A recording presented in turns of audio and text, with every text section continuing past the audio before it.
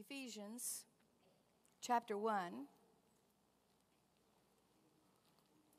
Hallelujah.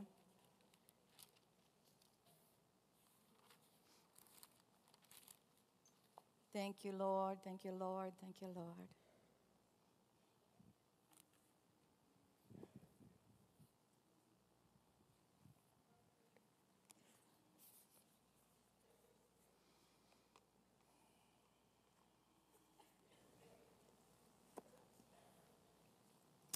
How many of you pray that prayer in Ephesians often? In fact, you pray it so much that you can pray it even without looking. Bless the Lord. We shall read it together right now, just a bit of it. I'll read it to you.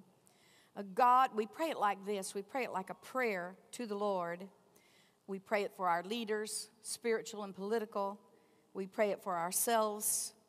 And we pray it as if we personalize it. So Ephesians 1:17, God of our Lord Jesus Christ, Father of glory, give unto us the spirit of wisdom and revelation in the knowledge of him.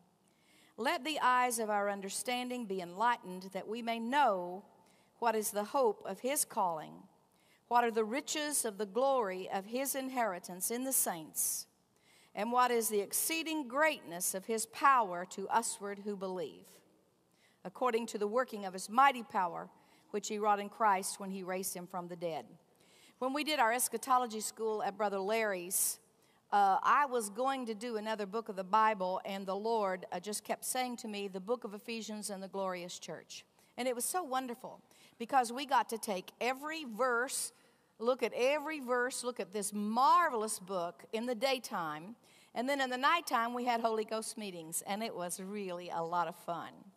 And but in this prayer, this is the book of the glorious church. We're going to be the glorious church. When Jesus comes for us, we will be a glorious church, full of the glory of God, without a spot or a wrinkle. We will be in his image. We will be like him, for we shall see him as he is. He is Christ in us, the hope of glory, and he's changing us, the Holy Spirit, from glory to glory to glory to glory until we're just in the image of Jesus. Hallelujah. And so this book is all about the glory. And this prayer is about the glory. And it prays for us to understand three things. And each one of those is something about the glory. Ephesians 1:18. Let the eyes of our understanding be enlightened, that we may know. Now, number one thing to know is, what is the hope of his calling?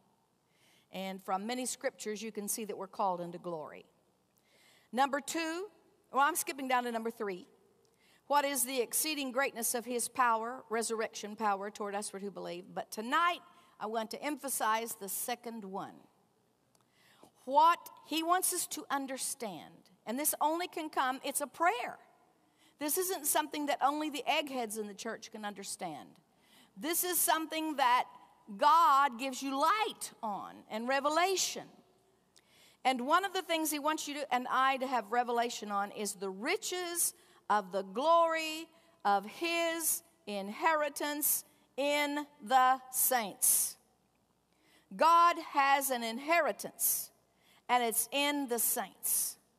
We have an inheritance. We inherited God. God has an inheritance. He inherited us. The Bible says that the Lord's portion is his people. You know, you go to a church if you are a minister that travels around, and the pastors maybe pick you up in the car, and they start to tell you about their church. It can go one of two ways. It can be, oh, my church is the best church you've ever seen. We got the greatest people. You're going to love preaching here. They're going to draw it out of you. We've been praying for 2 months. Glory, hallelujah. Or, this is the hardest town. Nobody ever had a church here. I'm surprised I'm still here. You'll see we've got a bunch of lugheads.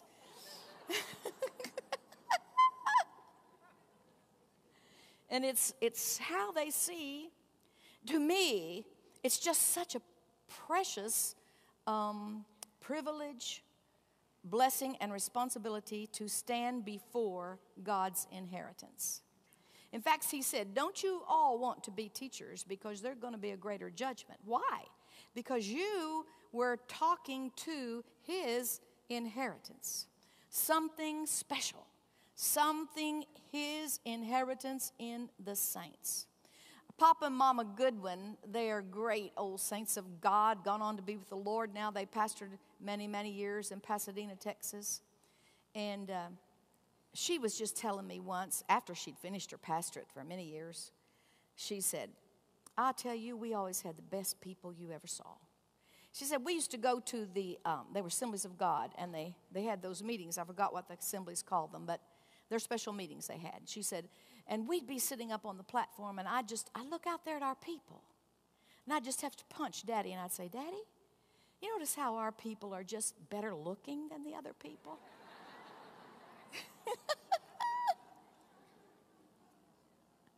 She saw the glory of his inheritance in the saints, in them. I have a great respect for God's inheritance in the saints. And I have it because he gave it to me. This is a prayer that he'll give you something. And he gave it to me. And I'm going to tell you how it came, even though I've told you every single year for 10 years. You're going to hear it again. Because tonight, I don't want to preach. I just want us to find out why we're here. And I want him to reveal some things to us. And I'm telling you some things because I even, yesterday and today, I've seen him connect some dots. And I just went, ooh. And we're going to start playing the old Secrets of Intercession meeting that we had in 1983. We're going to start playing it an hour, the DVD, before each meeting, because I've been listening to it and I saw dots connected. That's been 26 years ago, but that's no time at all to God. In God's time, 1,000 years is as a day. An hour in God's time is 42-something years. So 20 years is just about half an hour. About half an hour ago, we had that meeting.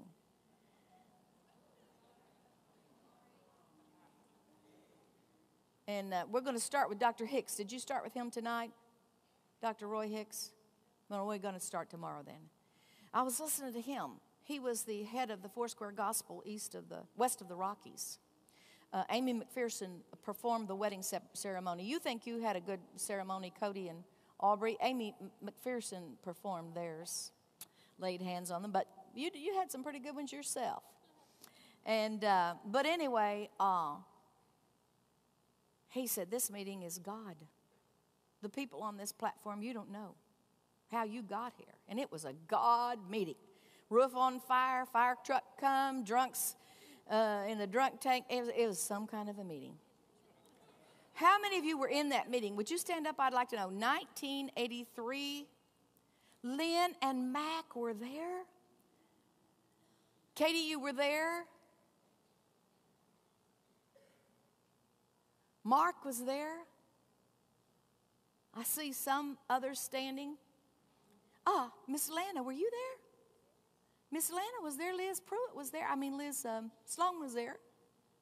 You know Miss Lana from Gospel Bill? Yeah, she was there. Lee and Jan, were you there? Okay, the one in Los Angeles. We had 4. And it was so supernatural. And Brother Hicks started it off, and he said, this is God. And he said, this is going to continue. This prayer is going to continue that you're starting right now. He said, I've been waiting on it. Nobody knows you. This is a Holy Ghost meeting. He said, it's not going to seem like it at the first because people aren't going to understand. But you stick with it, he said. You stay with it. Because this kind of prayer is what it's going to take to get us Jesus here. Jesus back and the church ready for him. And I looked at Lynn and I said, Lynn, we're still here. And God's calling people to pray. And the prayer's ever so much bigger and ever so much more unified and powerful. Did we have corporate prayer this morning, or did we have corporate prayer? Lynn's going to be teaching again in the tomorrow morning, and then tomorrow afternoon we are going to have some surprise. Bless the Lord. But, hallelujah. You know, you just think about this way you came. Brother Wiseman, when he received a word from the Lord about me, he said, "You've had an unusual life." And it's been an unusual life, bless the Lord. And he doesn't know me at all. And it just sometimes I have to pinch myself. I'm telling you, you're going to hear about it happening just weekend before last. But you're going to go back to one you've heard a lot. It was about early 80s. What year was it when I first met you, Phil? You just came out from the world. 82 or 83. God spoke to me about your gift today. Oh, Satan's so afraid of it. But anyway, we'll get to that later. Glory to God. If I'd be him, I'd be frightened too. Well, it was 82, 83, whatever. And it was July camp meeting, Kenneth E. Hagin camp meeting. And I went to the camp meeting every single session. I always kept myself very close to Brother Hagin because Jesus told me, "I set you at the feet of the leading prophet in the land when you didn't know there was a prophet." He said, "You didn't even know there was such a thing as prophets." I didn't. And he just led me there to his feet at that meeting. And that was the only appearance I've ever had of when the Lord Jesus was in it himself and spoke to me. And but he led me there, and so I had the good sense to stay close to him all of his life, as close as I could get. And he used to come in my office and sit down. I thought about him when he'd talk to me about things in the Bible, and he'd say, "I don't preach this, but so-and-so, so-and-so." Man, it was juicy, it was good, it was rich.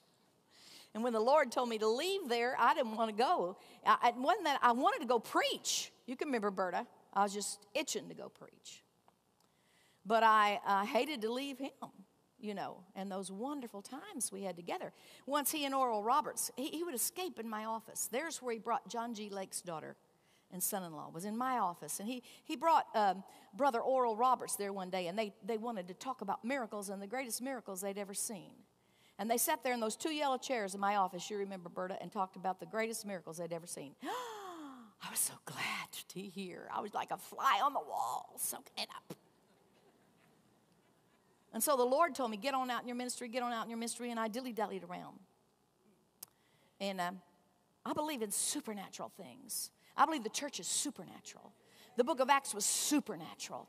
What's not natural is subnormal church services like we've endured. Called normal. They're not normal. Well, Shelley says, she's got a good explanation of normal. Normal, she says, is a setting on a washing machine.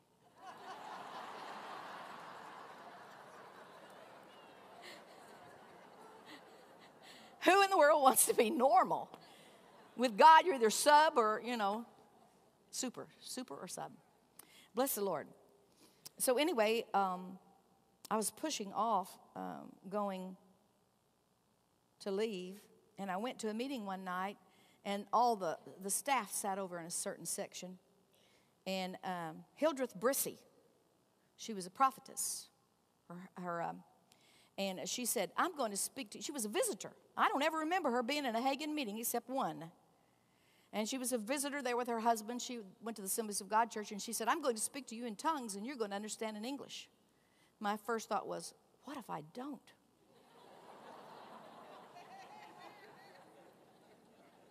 And then she talked. It was very strange. It came out strange.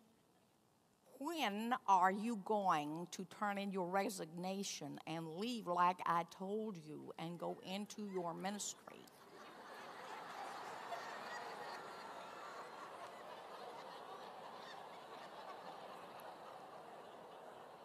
The Lord had told me, "I want you to get out of the boat and walk on the water with me." He said, some people have to get out of leaky old boats, but you're in a golden boat that's fur-lined, but I want you to get out of it and come out here with me. That's what the Lord told me.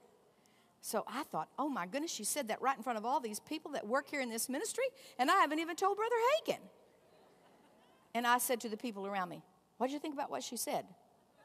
They said, she spoke with tongues.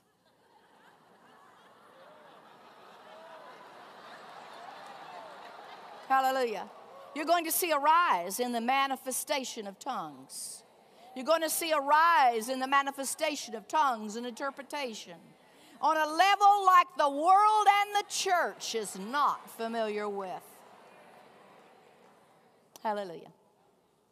So I left Kenneth E. Hagin. I went in the ministry, but I stayed around him as much as I could. And that year I was at his camp meeting. And I went every session of the camp meeting. And then I had to get up and catch an early morning plane to go to Minneapolis. This was before Mac and Lynn. I don't even know if Lynn had a prayer group. If she did, I didn't even probably know her. Yes, I did know you, but you didn't. I don't know if you had your church then. I don't even know who's. It was a camp meeting I was invited to in Minneapolis. I cannot tell you who was the pastor. It was in a hotel. I went and stayed in the hotel room.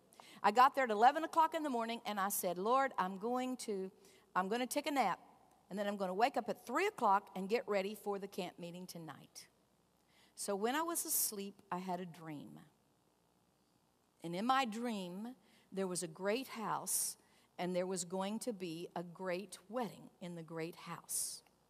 And I knew it was the wedding supper of the Lamb. And there was lots of activity preparing for the wedding supper of the Lamb. I could sense the bridegroom's presence as well the bride.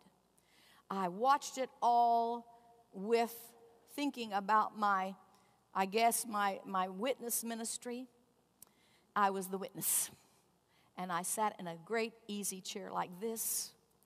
And I had my leg up on the side like this. And I was so enjoying it.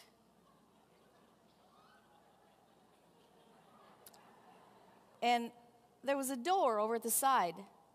And it opened up, and some people said, come help us get ready for the wedding. I said, oh, no, you do your part. We've all got parts. God wants us to have parts. And that's your part, and this is my part.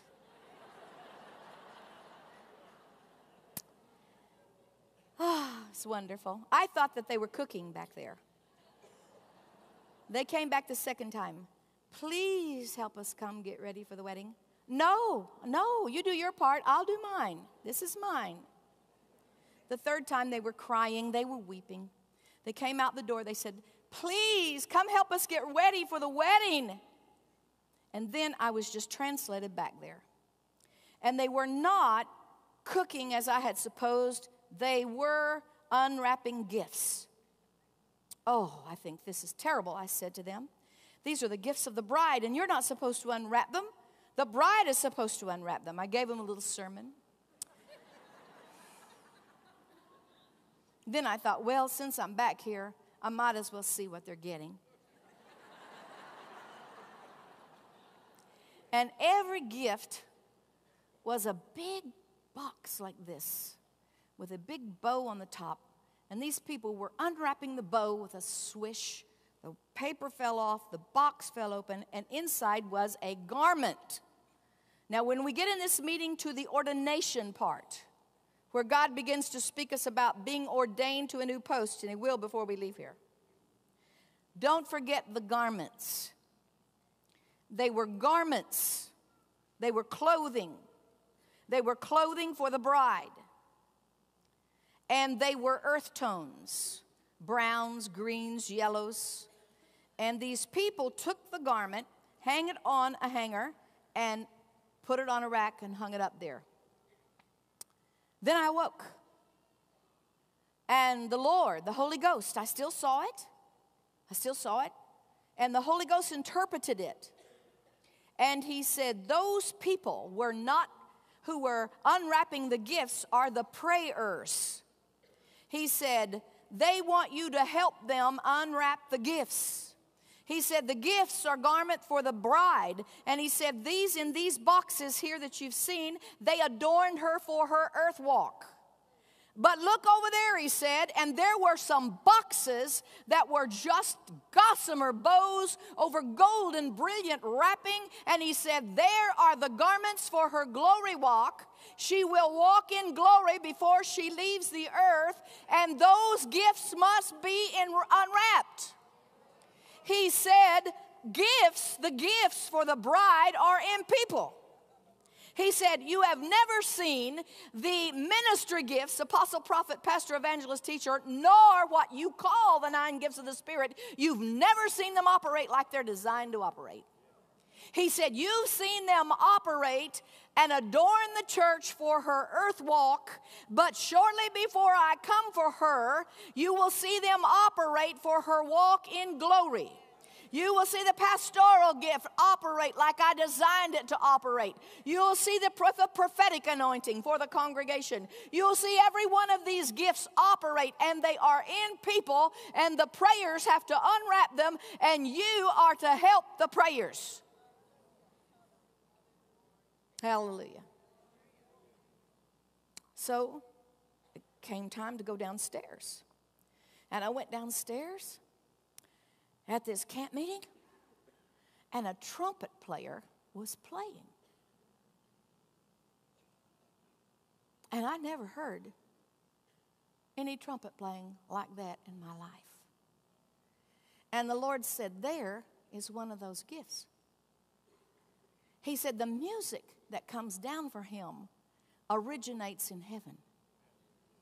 And it connects earth with heaven. And this is one of the glory gifts for her walk in glory. And so he played, and I listened, and then I stood up and prophesied, and he probably thought, who in the world is this? And I prophesied that the gift that was in him was from heaven, and that through it, God connected us with heaven in sounds the world knows nothing of. And they are light, and they are color. And they transform us. So I was telling that story in Cleveland, Tennessee at Brother Norval Hayes' Bible School. And his mother was there, Ruth Driscoll. Ruth was one of the most precious women you ever could know in your life. She was a prayer. She came to this meeting. She would drive from Cleveland, Tennessee, and come to this meeting. She would just sit there and, do her part in prayer. But one day, Shelley and I were there. Shelley's a witness of this. I told the story because I saw that she was there, and I told the story. And I was teaching the Bible school students about gifts, the gifts of God that are in us. And she became so almost agitated. And she came up to Shelley and me, and she said, I've got to take you out to lunch, and no one else go with us. And we went out to lunch, and at the restaurant, she got a room in the back, all to ourselves, where she told us the story. She and her husband were Foursquare pastors in Tulsa. They had used all of their money to personally purchase a church. I believe it was an old Methodist church. They were living in the basement of the church. She was very pregnant with Phil.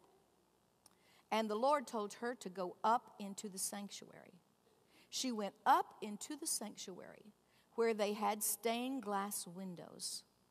And there came sounds and light and glory through those colors, through that stained glass, and they would be the colors that came through. She said it was all the glissandos, it was all the moves that Phil makes and up and down the scale with his trumpet, but it wasn't a trumpet. It was a heavenly instrument she did not recognize. And as she sat there, the sounds and the light went into her and into the child.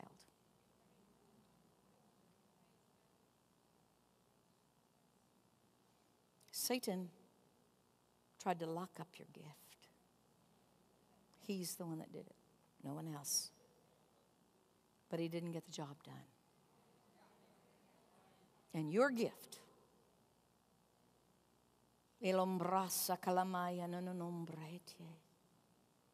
Your gift will minister to Rasandele Mehelianda, the bride of Koramakalia, the church. But in this meeting, he's going to do some things he promised by the Spirit, even as you play. So come. Bless the Lord. Hallelujah.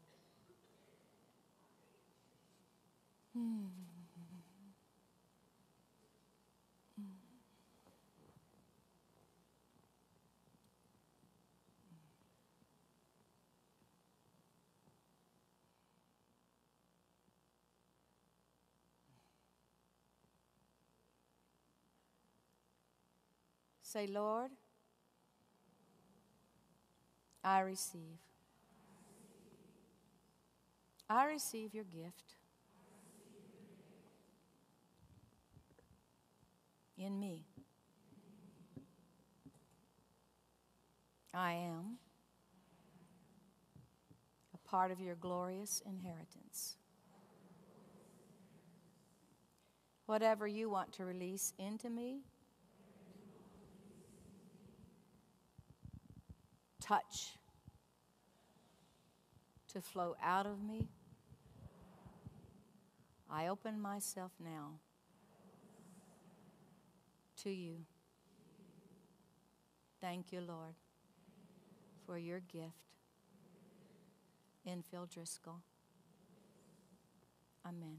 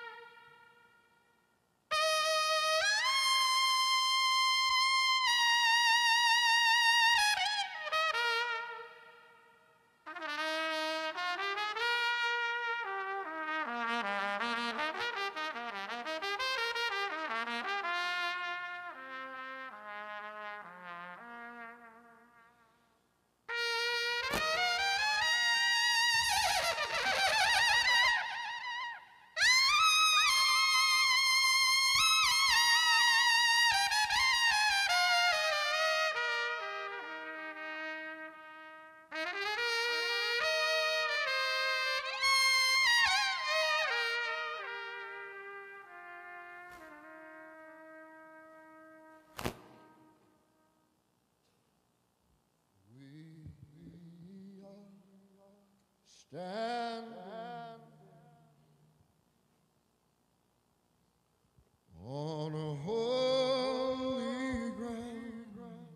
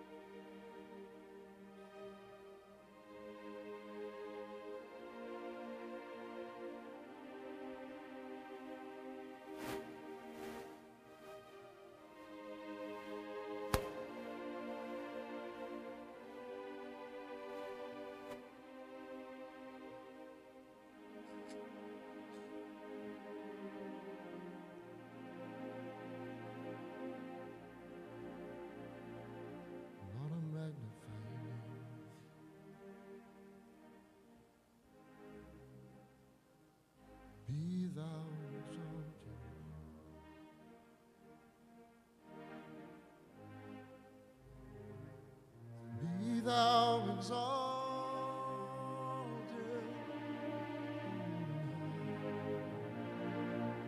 Be thou exalted.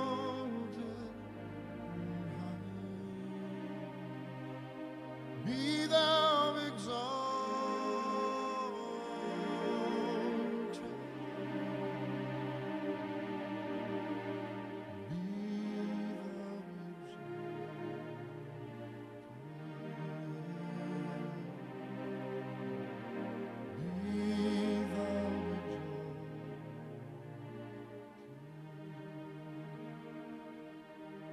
Lord, we magnify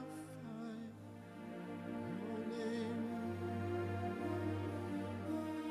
Lord, we lift our voice and sing. Oh, we sing.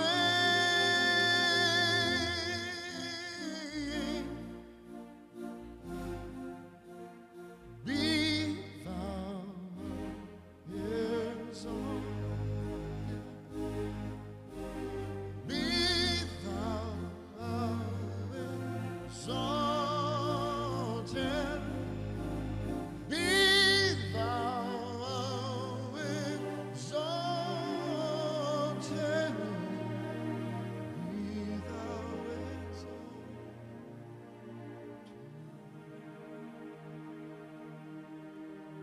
Lord, and Lord,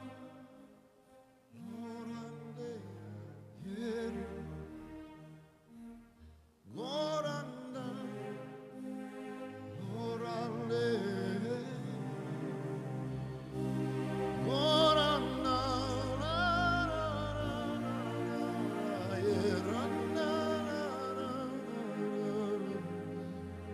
thou exalted.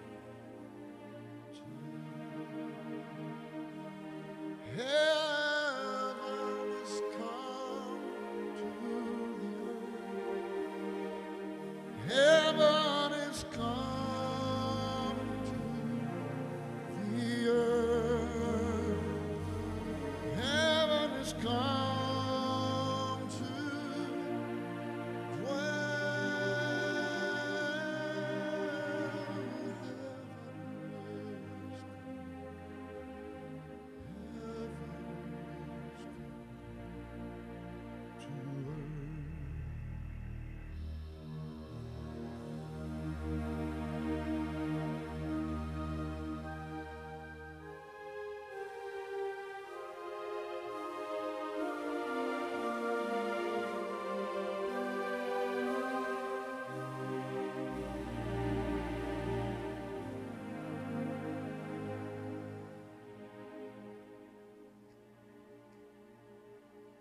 I speak words of healing to you. I speak words of comfort and cheer to you. He was wounded for our transgressions, by his stripes we are healed. By his blood we are free. By his name we walk in victory.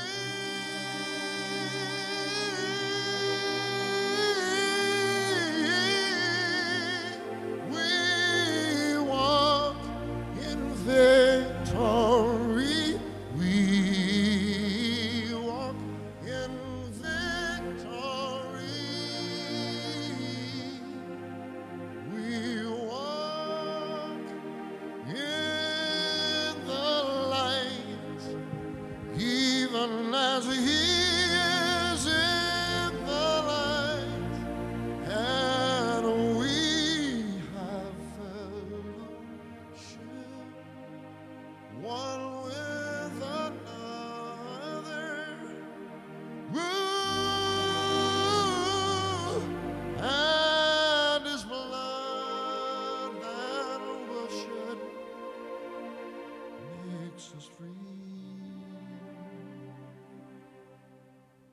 us free, makes us free, makes us free, makes us free.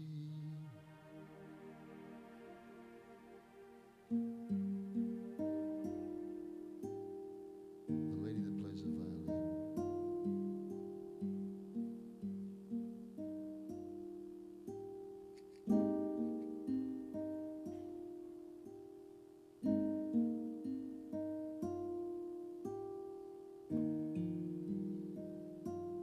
Every instrument has a different anointing,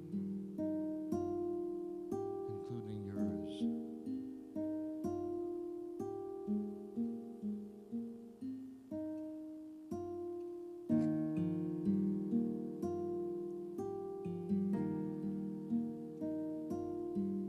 God rides the sounds, heaven comes down and fills the earth.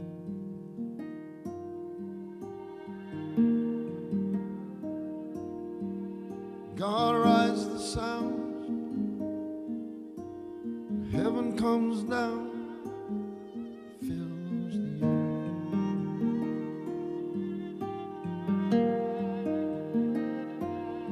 He is coming down on the wings of the sound. He's filling you.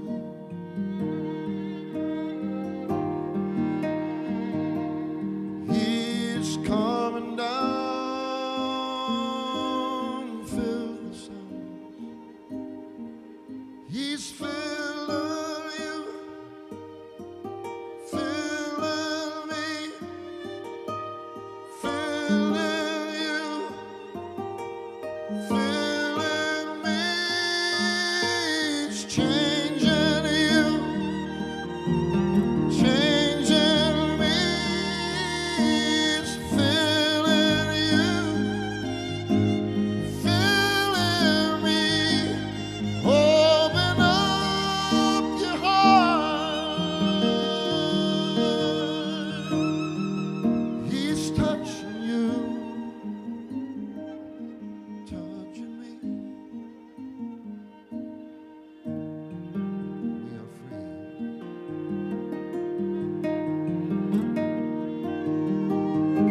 Da da da da da.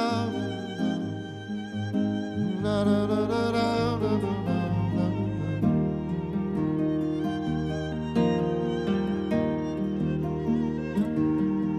Da da da da da da da. Da da da da da.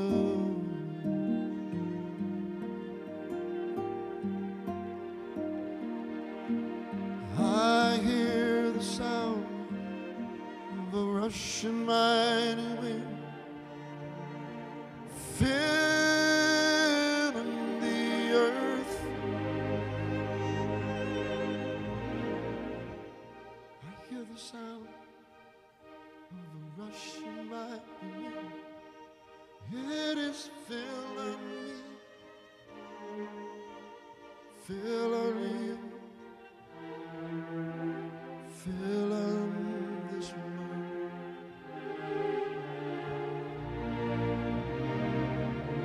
Filling you, filling me with the love of God, with the love of God, and we are free.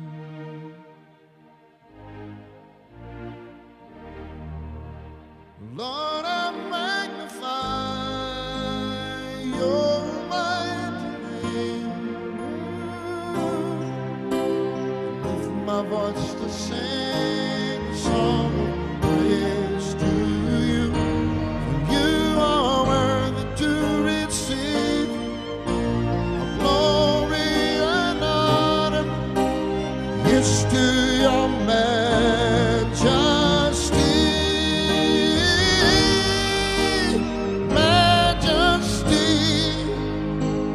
Majesty, Lord, I lift my voice.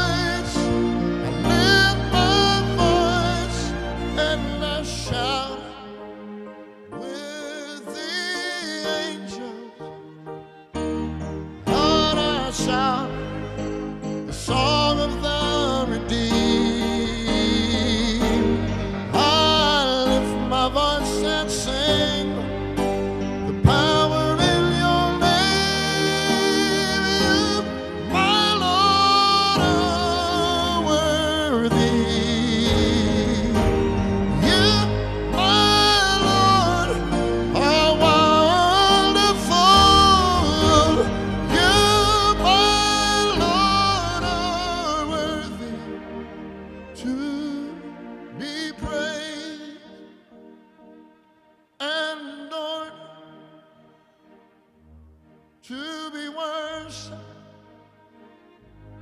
and adored, to be honored, to be lifted high above.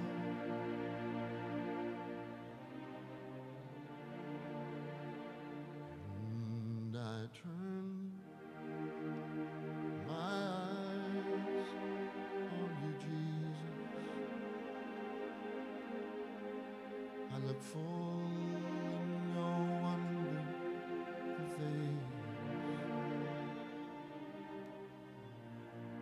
and the things of this world grow strangely dim in the light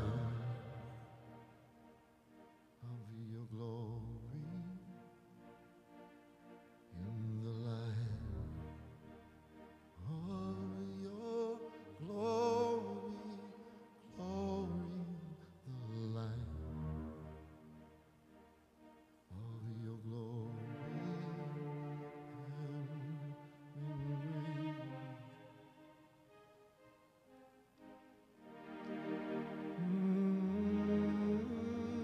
We give thanks to you, Lord.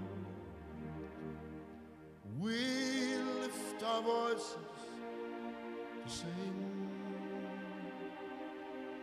hallelujah.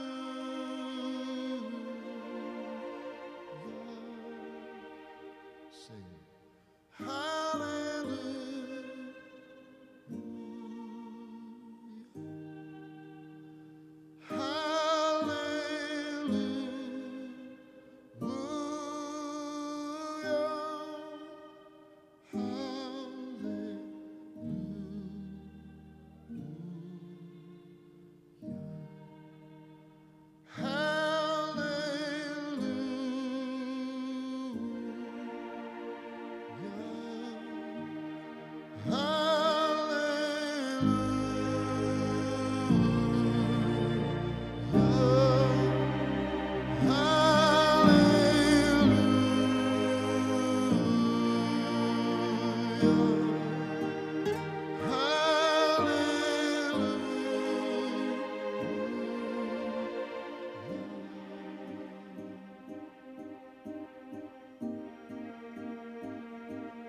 Lord, we give you thanks right now.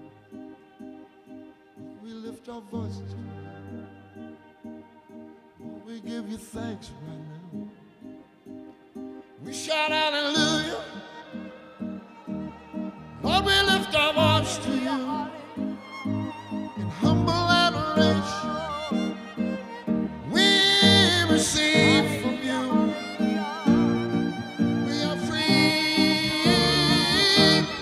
Hallelujah,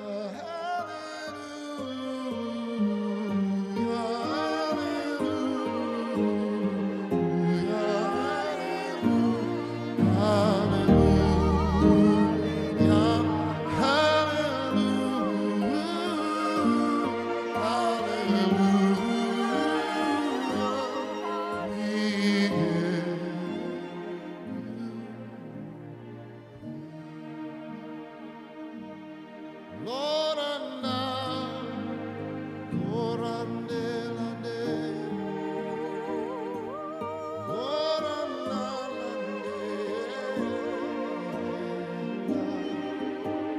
Lord,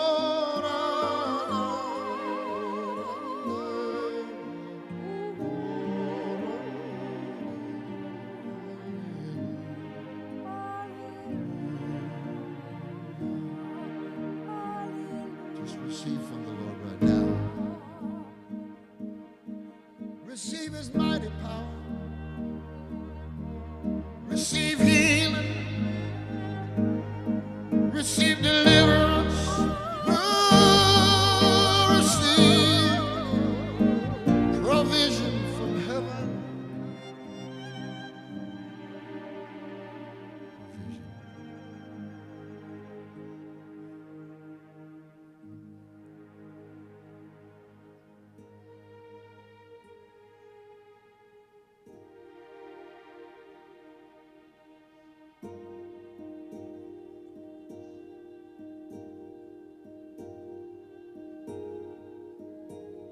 Just receive it now. As the sound touches you, it's a connector to your faith. Receive. Receive.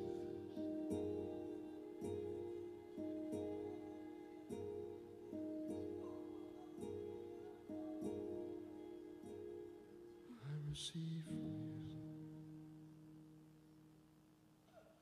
I receive from you all that I need.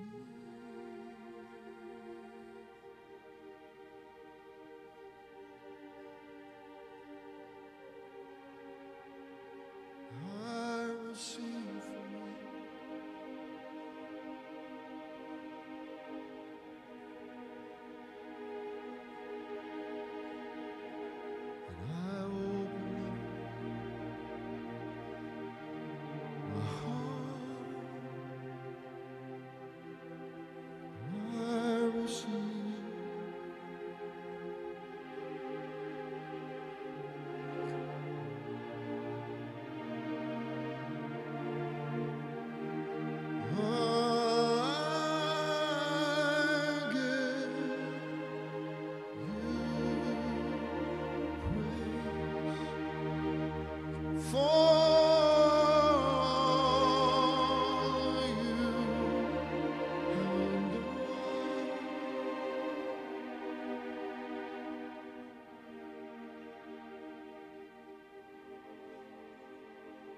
You were wounded for me.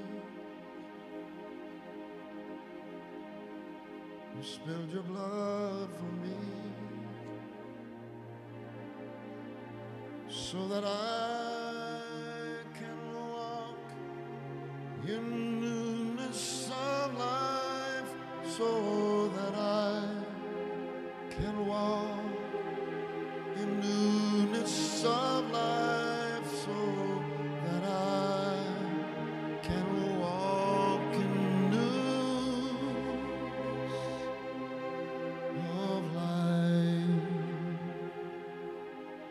by your Spirit, my Lord.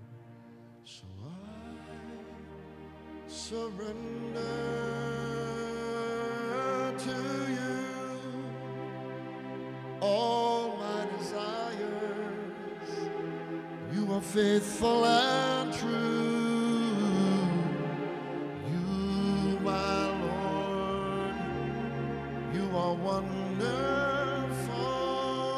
to me.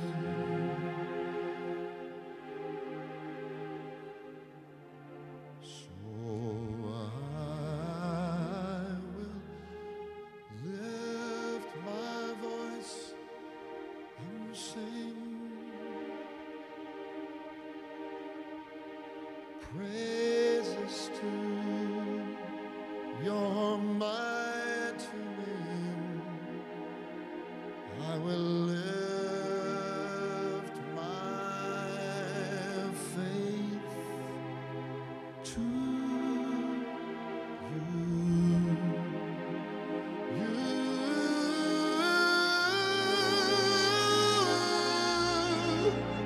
You are my provider, my deliverer, my fortress and my strength.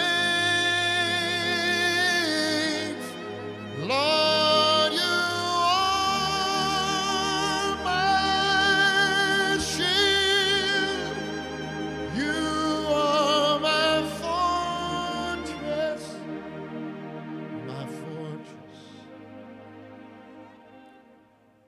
and I trust in you, and I trust in you, and I am safe. I am safe. I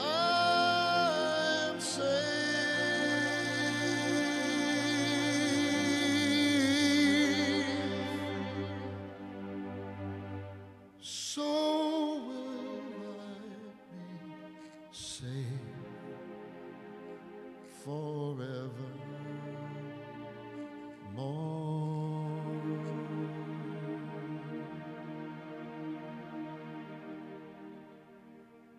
Play with me.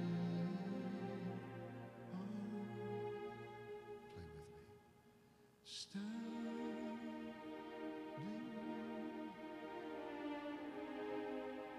on holy ground.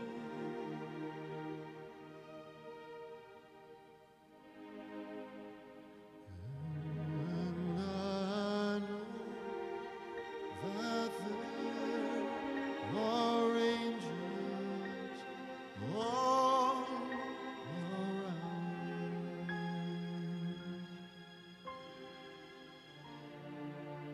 So let us praise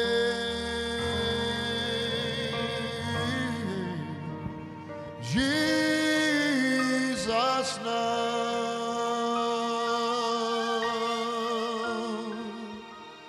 We are standing in His presence on a holy ground. We are standing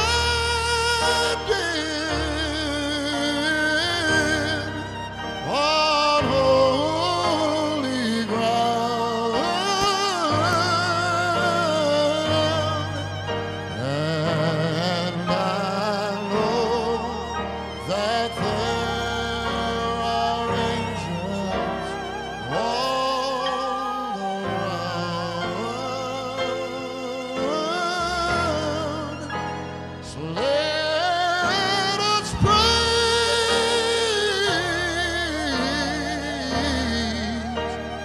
Jesus now,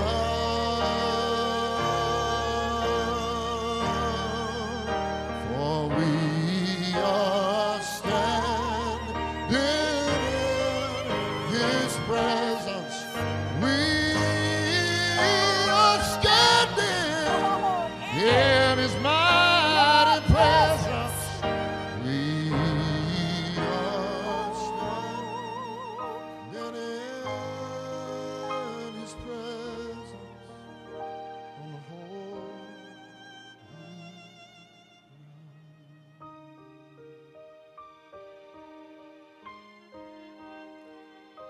Now, Lord, we just thank you right now for your presence. Thank you, Lord. It is an honor to stand in the presence of the King. Yeah. It's an honor to stand in the presence of the King. So we stand before you, Lord, as your chosen generation, your royal priesthood, and your holy nation. We say that we are a peculiar people who will show forth your praises because you've called us out of darkness and called us into your light. So we purpose right now to stand in your light. Hallelujah. In the name of Jesus. Billy, what the Lord spoke to me was that there is a gift on the inside of me that I don't totally understand, never probably could understand it, because it's not something I ever worked to have. But part of the gift that's in me is to release into the earth the sounds of heaven. That's true. Part of what is my calling is to call pastors Yes. to open up the eyes of your understanding, because in the church right now are sounds of heaven, but they're not noticed, they're not announced, they're not appreciated, they're not given free rein. They're put in a little cubby hole, but God says this is the day to take off all of the blinders, because the sounds of heaven must come to the earth. The sounds of heaven must be heard in the church. It's not going to be just heard on television. It's not going to be heard in special meetings. It's going to be it known that any time I am in the house, says the Lord, it should be declared a special meeting. I'm not just looking for great crowds. I'm looking for a great move of my spirit. And I'm calling you to come up higher. I'm calling musicians to begin to stand in your places and be who I have called you to be. I am calling pastors to let go of the control over music and let it be free, because I will be worshiped, says the Lord. I will be honored, says the Lord.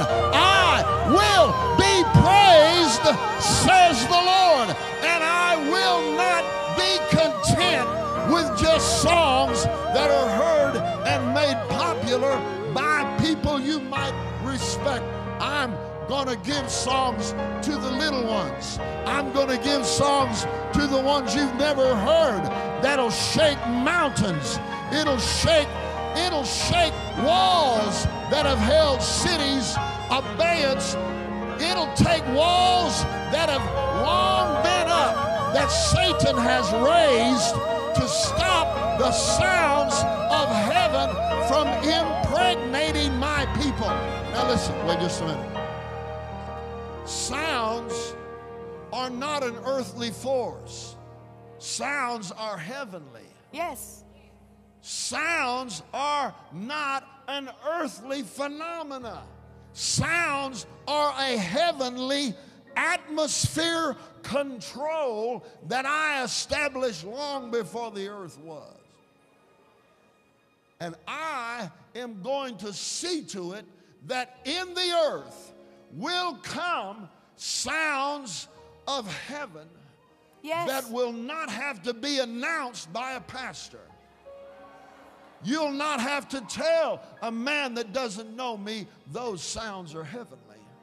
Because deep calleth to deep in the heart of every man, in the heart of every woman, is an awareness of heavenly sounds. Yay. It Yay. was built in there before Yay. they were ever created. I put it in the core. Yay. It's below the DNA of what you call you call makes up man. I have declared from the beginning that my name will be praised.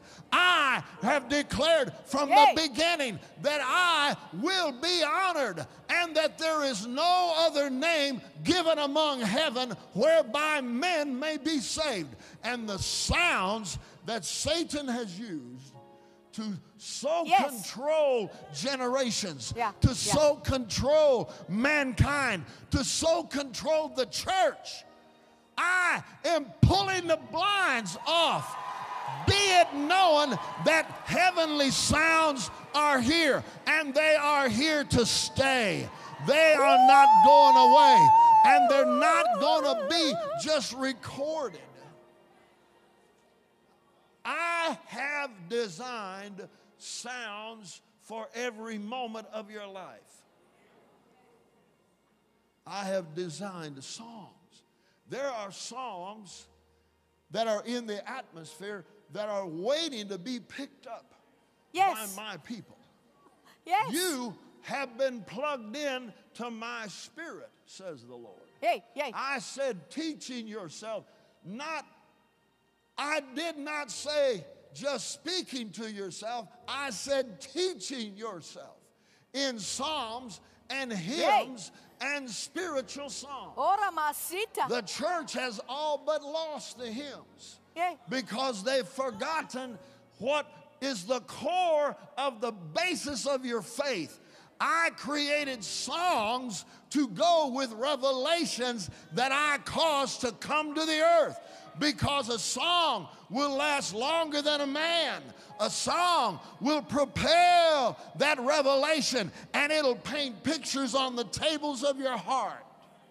There are songs, and what makes a hymn is not time. It's a dimension of my power that goes on the hymns. It's a propellant of heaven into the earth, don't you see? Yay. There are hymns coming to the church now that'll propel your faith. You pastors have to have sounds around you that are anointed by me. Quit trying to be anointed on your own and let sounds of heaven infiltrate your sermon. Let it infiltrate the revelation. Didn't I say I opened up the dark sayings while David played the harp? You've got people in your church, if you turn them loose and let them begin to minister before me, I'll show you great and mighty things, because the hearts of the people are stirring. I am stirring the hearts of the people. I have the ability to stir. If I can stir a king's heart, I can stir a peasant's heart. If I can stir a king's heart, I can stir a plumber's heart. I can stir any heart I so choose. But you can't have a form. You can't stay stuck in the formalities that have made you comfortable. This is not the day to be comfortable. This is the day to begin to push, because there is a move of heaven. Yay, yay. Whenever there's a move of darkness, there's a much greater move of heaven. I will not be outdone. I will not be stopped. And my sounds will never be known as second-class sounds, sounds that don't measure up.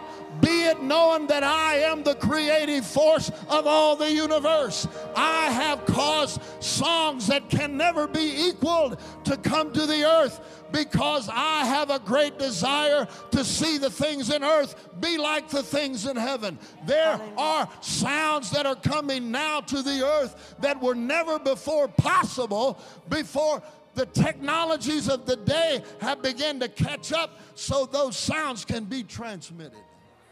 There will be days of worship that will encompass the earth. Yay. There will be days when people will gather together in one nation and the other nation and the other nation, and the sounds that will go will cause darkness to stand in attention and awe and dismay, because they'll say, we never knew it could be this way. There will never be congregations of darkness that will equal congregations of my glory. Hallelujah. If you're a pastor in this place, would you just lift up your hand? In the name of the Lord Jesus Christ, whom I serve, as a servant of God, standing in the position of a heavenly sound, I unlock in your life and ministry, from this minute forward, the sounds of heaven. I call musicians and singers into your ministries supernaturally by the Spirit of God. I call sounds into your ministries. I cancel any injustice or wrong that you have seen or experienced where musicians come. You cannot bring a hireling to do my business. That's truth. You cannot go looking around for someone who people think is good. You have to listen to my spirit, and you have to be willing to do what I tell you. If I could teach a man to play who's never played, I can certainly bring the right one to you.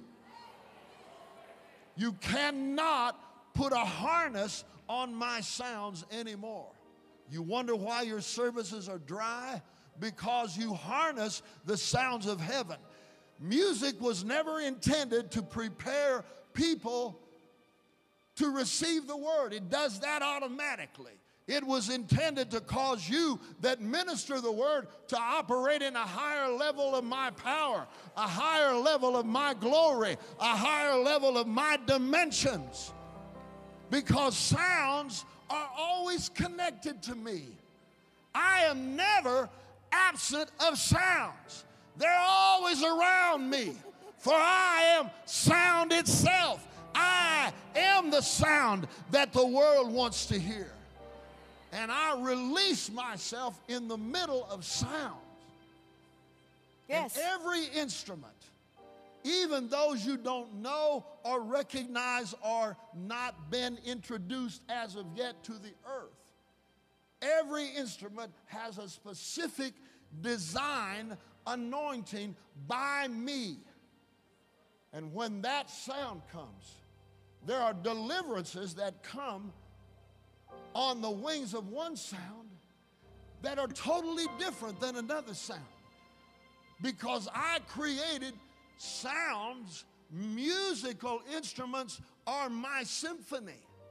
I have written parts for every sound to sound my glory, Yes. to sound my Yes. deliverance, to sound my victory, to stir on the inside of your spirit my glory and the dimension of my grace that the world has never even seen. It is not the time to try to follow what someone else does in another place. That's right. It is not the time to make your music sound like the world.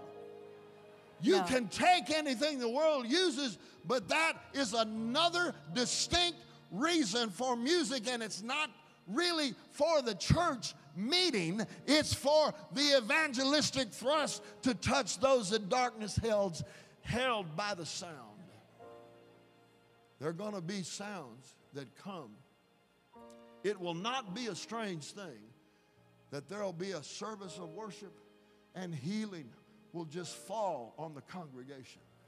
Ministrations of my anointing, healing. There will be deliverances that will just occur without a word having ever been spoken.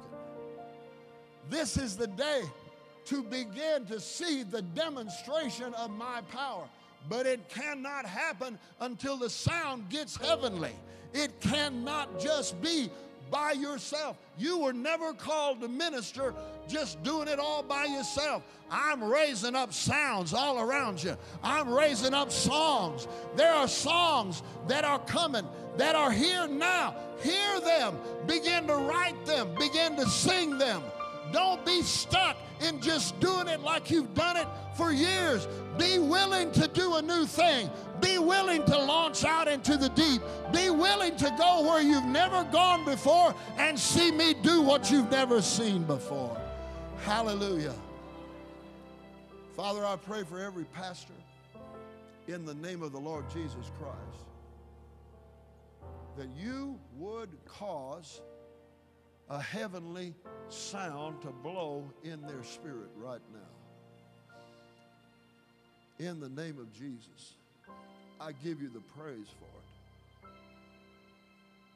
Satan, you get your hands off Yay. of every sound in every church that is represented in this meeting. Yes, Lord, we thank In the you name for of this Jesus authority. Christ, every divisive spirit, Satan. every strifeful spirit, you get out You get in out. the name of Jesus. You have no place in God's sounds. Now, if you're a musician or a singer, I want you to lift up your hand.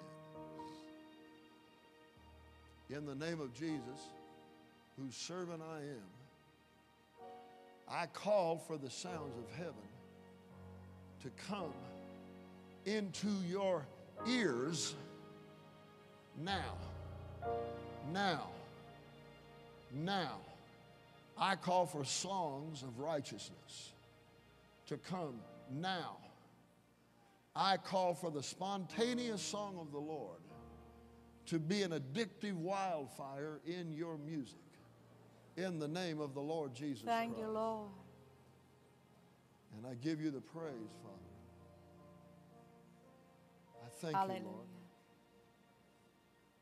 The Hallelujah. winds of heaven are blowing.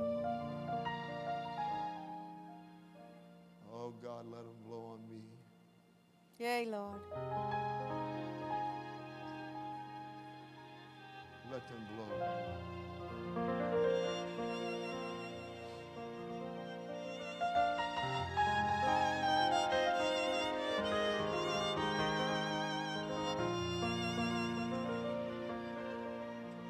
See, this is a different dispensation than was in the time of Jesus. Turn her down just a little bit. And I want to say one other thing. Turn her down just a little bit in my monitor. If you run sound in a church, I want you to lift up your hands.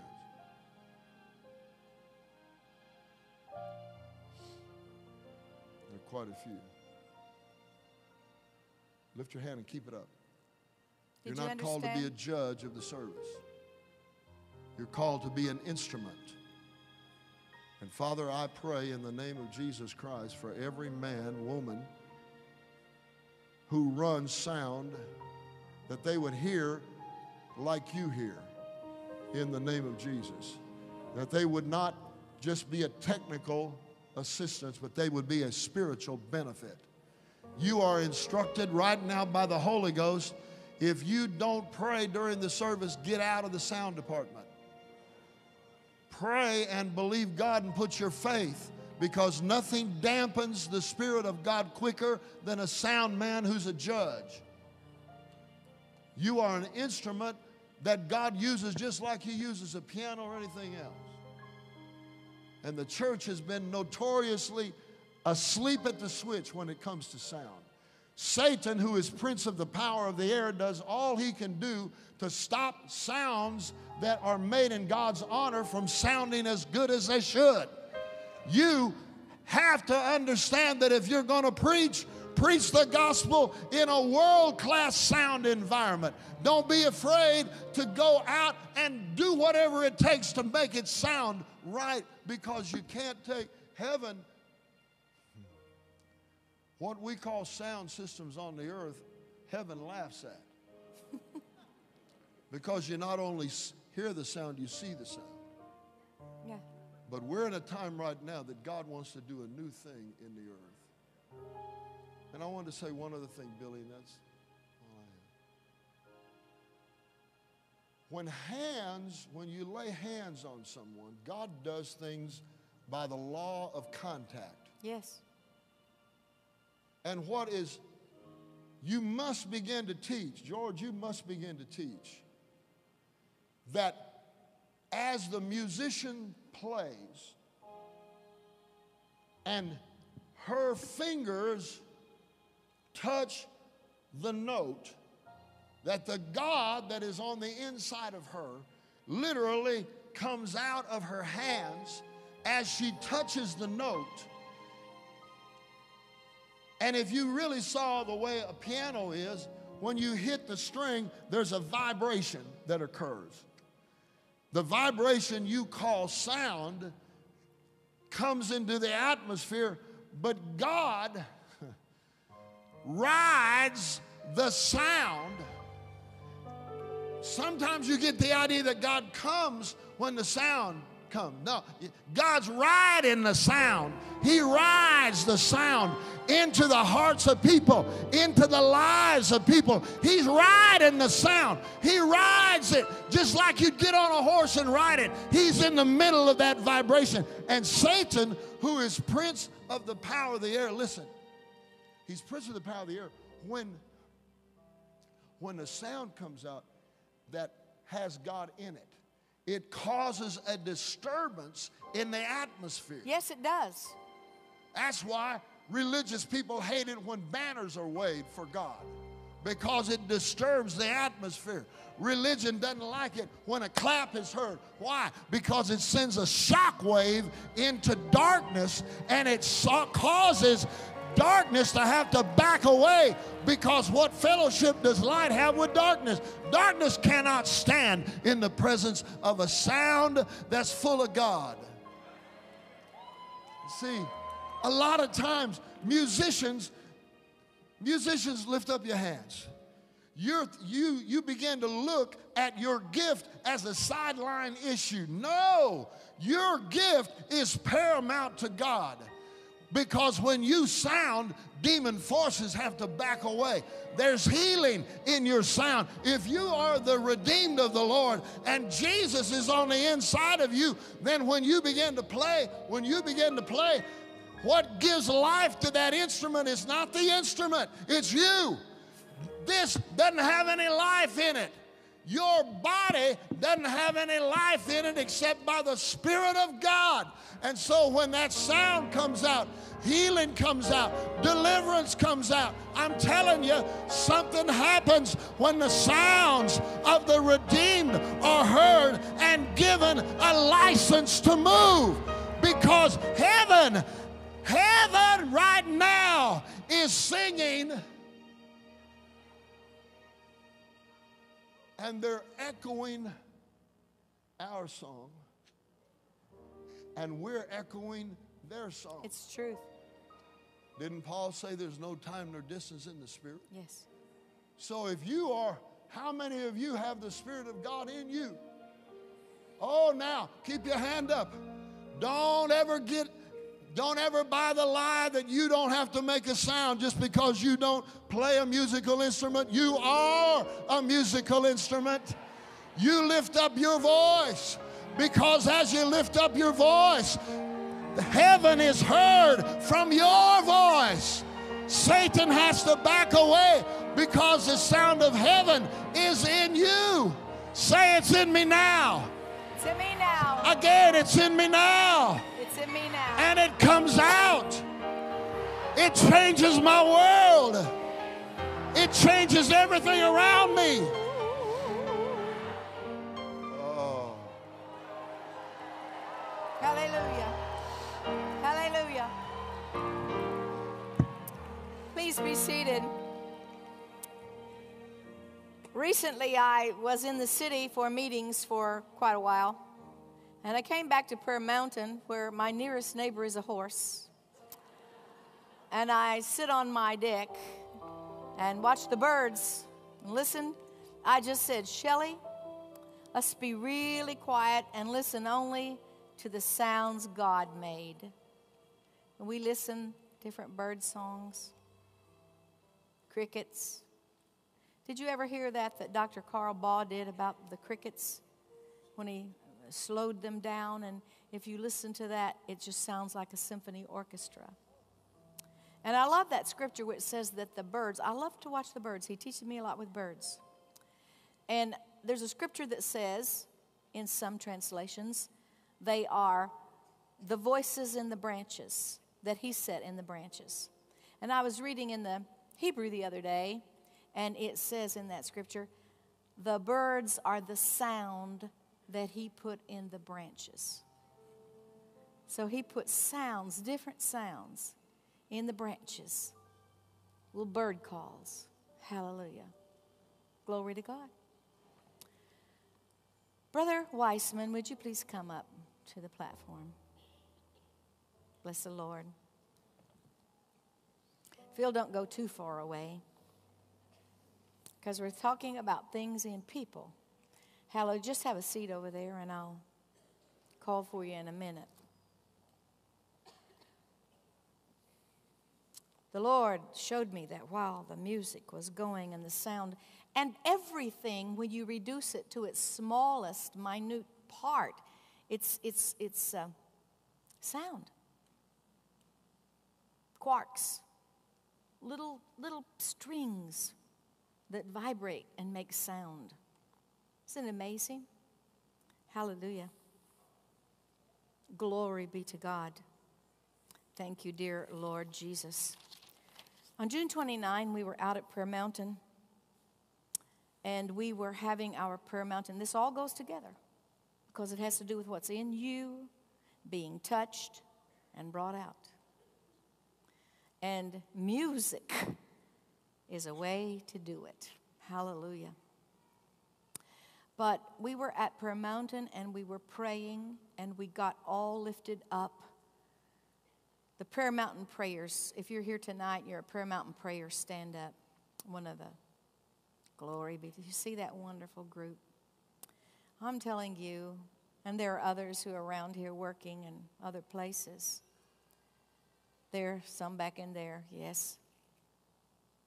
They can pray. And they've learned to pray together as a man and move as a man. And that day on June 29, Sunday, 3 o'clock, we have our prayer meeting every 3 o'clock every Sunday. They go to other churches, and we all come together. And the Lord lifted us up into a realm and spoke to us. And he said, we were praying for America, we were praying for Israel, we were praying for the world. And he said to us, there is one thing that will save America, and it is not the election. It is an awakening to God. And then he said, one thing will help Israel and the world, an awakening to God. And then he spoke to us about awakenings to God and how the United States of America was born out of the Great Awakening. Jonathan Edwards here, the Wesley brothers and George Whitefield from England, and they came over here. The Puritans had been here in the early days, but then people had to go on the frontier and build cabins and move west, and they got busy, and they didn't go to church anymore. And they had lost. They'd had forgetfulness of God. And God sent these preachers, and they preached with Holy Ghost fire and anointing. George Whitefield, and by the end of the Great Awakening, they said 4/5 of the Christians had awakened to God. They might not agree doctrinally, but they had awakened to God. And something amazing happened. When this sense of unity came on them, it came on them for a nation. And they formed the United States of America. And I have read lectures from Harvard. I've been studying this. I have read lectures from Delaware and University, and they say the Great Awakening was born. The United States of America was born out of the sermons of the preachers of the Great Awakening. So if that's our foundation, then what is our hope now? An awakening to God. Hallelujah. And he made us to know of the place of prayer in an awakening. And he said to us, the prayer meeting that you're going to come to in the fall is very important. And you must prepare yourselves, and you must prepare the people who are coming for when they come to the meeting. And then the Spirit kind of lifted, and we thought, well, how do you do that? How do you can fast, you can pray, you can get ready, but how do you get all those people ready? And you've got a big place rented, how you even know they're going to come, the enemy's right there and so we said, what will we do to get the people to prepare? So we devised a plan. We devised a plan. And our plan was that each one of us would pray in our own prayer closets. The next time we could all be together was 2 weeks away, July 13. And we were going to pray in our prayer closets every day. And we're going to keep a prayer journal. If God tells us anything how to do it, we're going to write it down. And I was really hoping he'd tell some of them how to do it, We even decided we would sing a song when we prayed. Have thine own way, Lord. Well, I devised that plan and I forgot to do it. It flew away from me like a bird. And when I was in my prayer closets, I wasn't singing Have Thine Own Way. I was praying about whatever the Holy Ghost. So July 13 is approaching. And I'd been out and about, and July 7th, I was home. And that was the first day I'd been in a while. And the phone rang very early in the morning. And it was Brother Norval Hayes' daughter, Zona. How many of you know Brother Norval? He's doing well, by the way. I think he's 88 now. And he told me he'd been in meetings, Holy Ghost meetings, that were the best he'd ever been in his life. And told me some other good things, and really good. And I've been talking to him a lot lately. Because Zona, since then, had an attack with her heart, but she got a brand new heart. God gave her a brand new heart. And even the medical tests show it. So we've been a lot on the phone lately. But this was July 7, and Zona hadn't had that attack yet. She called me very early in the morning, and she said, Billye, there's a man in our church that Daddy and I have a lot of confidence in.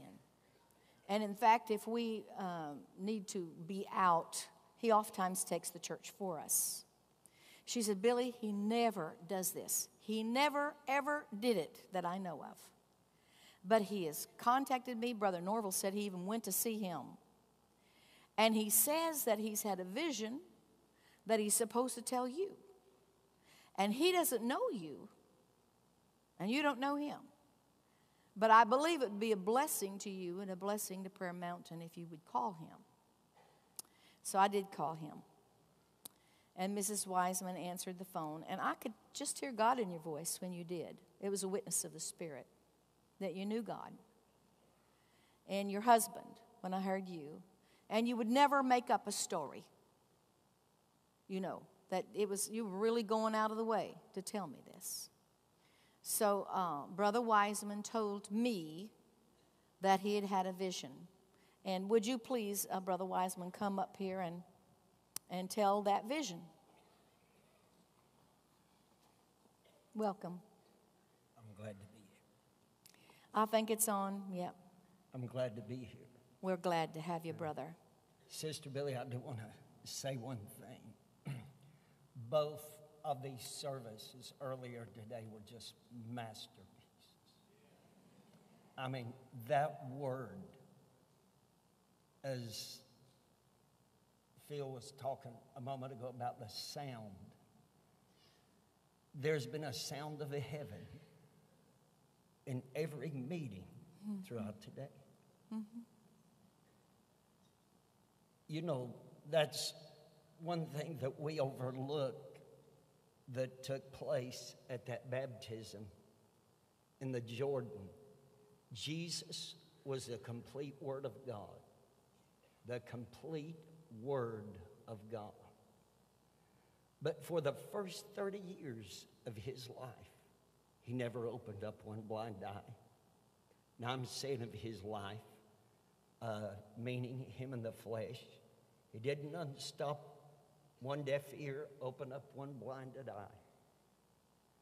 But something took place at that baptism. Yes.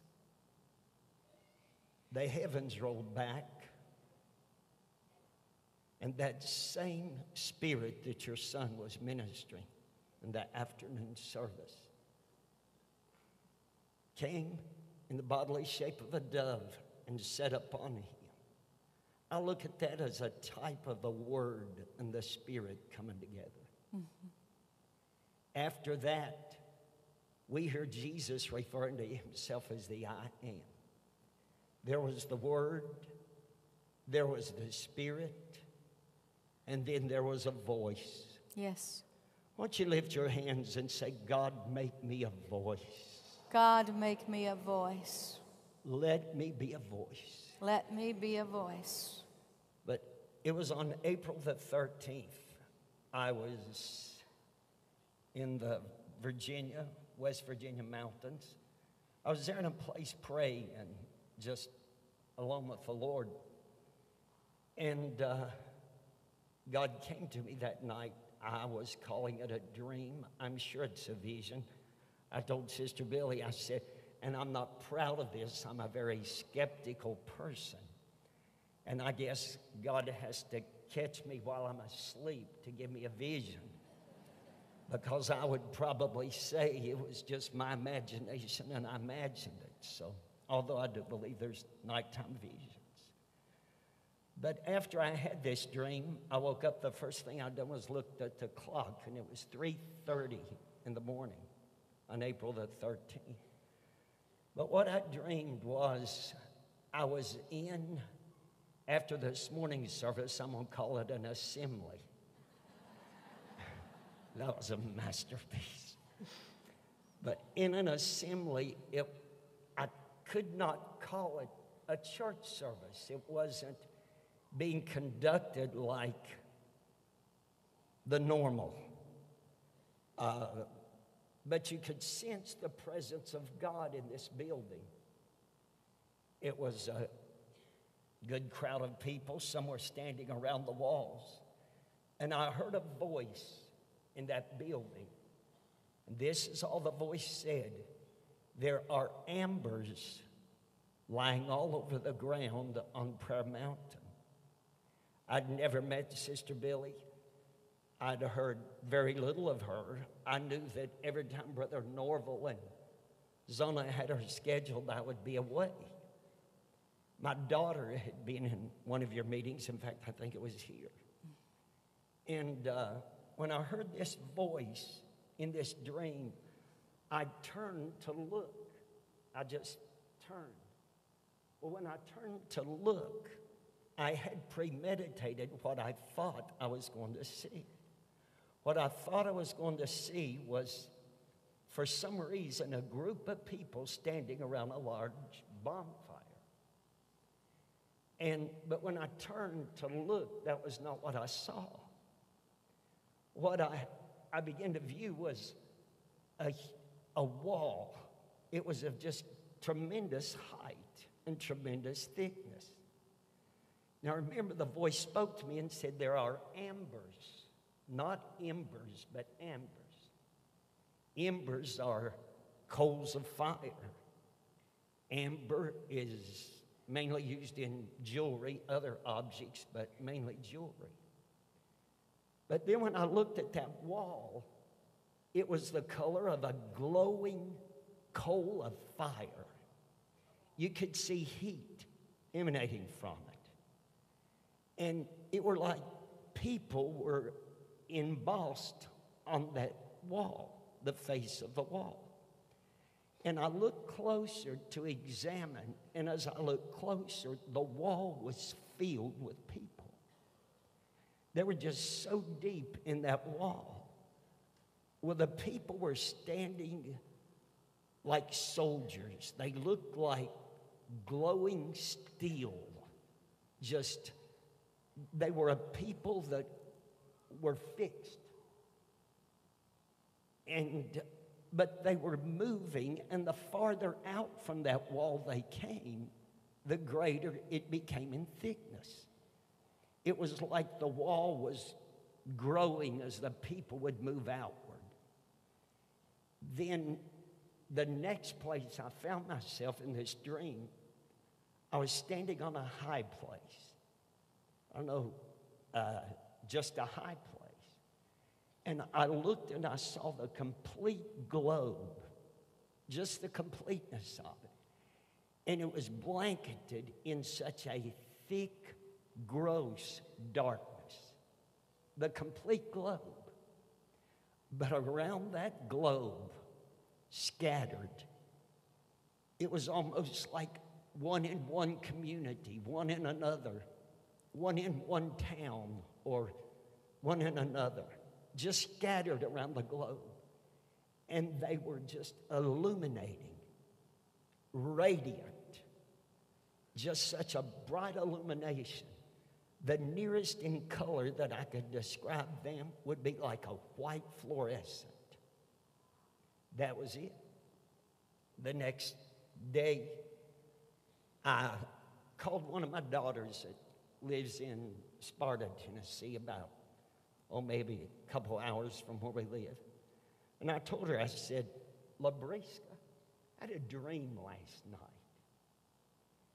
And I shared it with her. She said, Daddy, I had one at 1:30 this morning. She shared hers with me. Called another daughter that her and her husband live in Destin, Florida. I shared it with her. She said, Daddy, Tom and I were at an altar service last night, and both of us saw visions at the same time. The first daughter that I called, when I told her the vision, she said, Daddy, the name of Billy Brim's ministry is Prayer Mountain. I said, it is. She said, yes. Well, I kept pondering that. The part of the dream or vision concerning what I had premeditated that I was going to see, the group of people standing around the fire, I was pushing that off because I was interpreting that as just man's plans, my ideas. But the Lord spoke to me and he said, that holds a meaning. And I just simply said, well, what is it?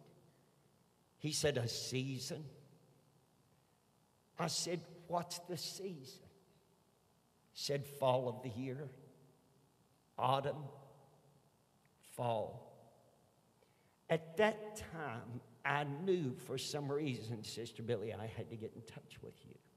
Still not knowing about the prayer conference. I didn't know that you had the place called Prayer Mountain. I knew none of that. I told Pastor Zona, I said, Zona, I really feel in my spirit I have got to share this with Sister Billye. Well, first she said, Brother Wiseman, I'll give you her number and you call her. Now, this is just my response because I don't do this. And I said, Pastor Zona, it don't work that way. If any of you have ever been around Brother Norval, you have heard the word flaky, I'm sure. The word flake and faith is used real often in his ministry. I said, Zona, it don't work that way. I said, you call her. I said, she's going to want to know a little bit about who's calling her. She said, Brother Wiseman, I'm sure Sister Billye will listen to you. I said, well, you call her. If you just want to share the complete dream with her, that's fine. Time went on. We'd come through our camp meeting there in Gatlinburg. Then she had to go to Hawaii. When she got back to Hawaii, she called me. She said, Brother Wiseman, I am calling Sister Billye today. What you called. And then it was the first day I was home in a long time. That was the first time. Well, she had known this for maybe 3 or 4 weeks before, but she was busy as well. And then we began to exchange in conversation. Well, I was getting so stirred about, God, why did you tell me Amber? I mean, I could have perhaps understood more if he would have said there are embers as coals of fire on Prayer Mountain, but amber. I mean, I didn't know what amber, I didn't know that much about it. Well, I said, Lord, why did you tell me amber and not ember? He said, study. That was all he told me, was to study. Well, I began to study, and I began to find out that amber, it's a fossilized tree resin. And when that sticky substance, before it fossilizes, gnats may land on it, seed may fall on it, butterflies, feathers. They've found all these things in amber because they're preserved as that amber fossilizes. But the thing that caught my attention more than anything was seed. How that seed could be preserved. And my wife had told me, she said, Gene, I heard on the news where here a while back they had found some seed in one of the Pharaoh's tombs that dated back 2,000 years. Here a while back I had her to Google it to get an update on it. And this seed that they had found, they'd found this seed in a tomb. And it had been there for 2,000 years. They planted it. And when she Googled it here a while back, she found out it is 3 to 4 feet tall now, and it's a date palm. I thought, if seed can last that long, look at the seed, the promise that God's given you, the word that God has given you. And time has tried to tell you that promise is not going to come to pass. But if that seed taken out of that tomb was planted and begin to grow and bring forth fruit, guess what's going to happen to that seed that's in you? Well, I started saying, God, are you sure all this vision is for Sister Billye? Surely some of it's for me. I began to get so stirred. And as I began to see this tree resin And it's referred to, as you study it, as a fluid, a substance that secretes or eludes from a tree, and it's referred to as tears or sweat. This tree resin that forms the amber. Well, I'm always listening for the voice of the Lord. I've just trained myself to do that. Well, I began to think tree resin comes from trees. I have got an article here to where it's used in this article as tears or sweat. And I began to think about a tree that stood in Gethsemane one night. The tree of life, Jesus. And Sister Billye, I prayed. And the word says, and it was as if his sweat became as great drops of blood. You know, the Lord has a preserved seed, a preserved people. Some of you, how many times has death come to you and tried to take you? Some of you, how many times has your funeral been planned? The doctor said there's nothing I can do. But for some reason, God sent an angel to fill that grave in, and you're still here. There's a remnant. There's a preserved seed.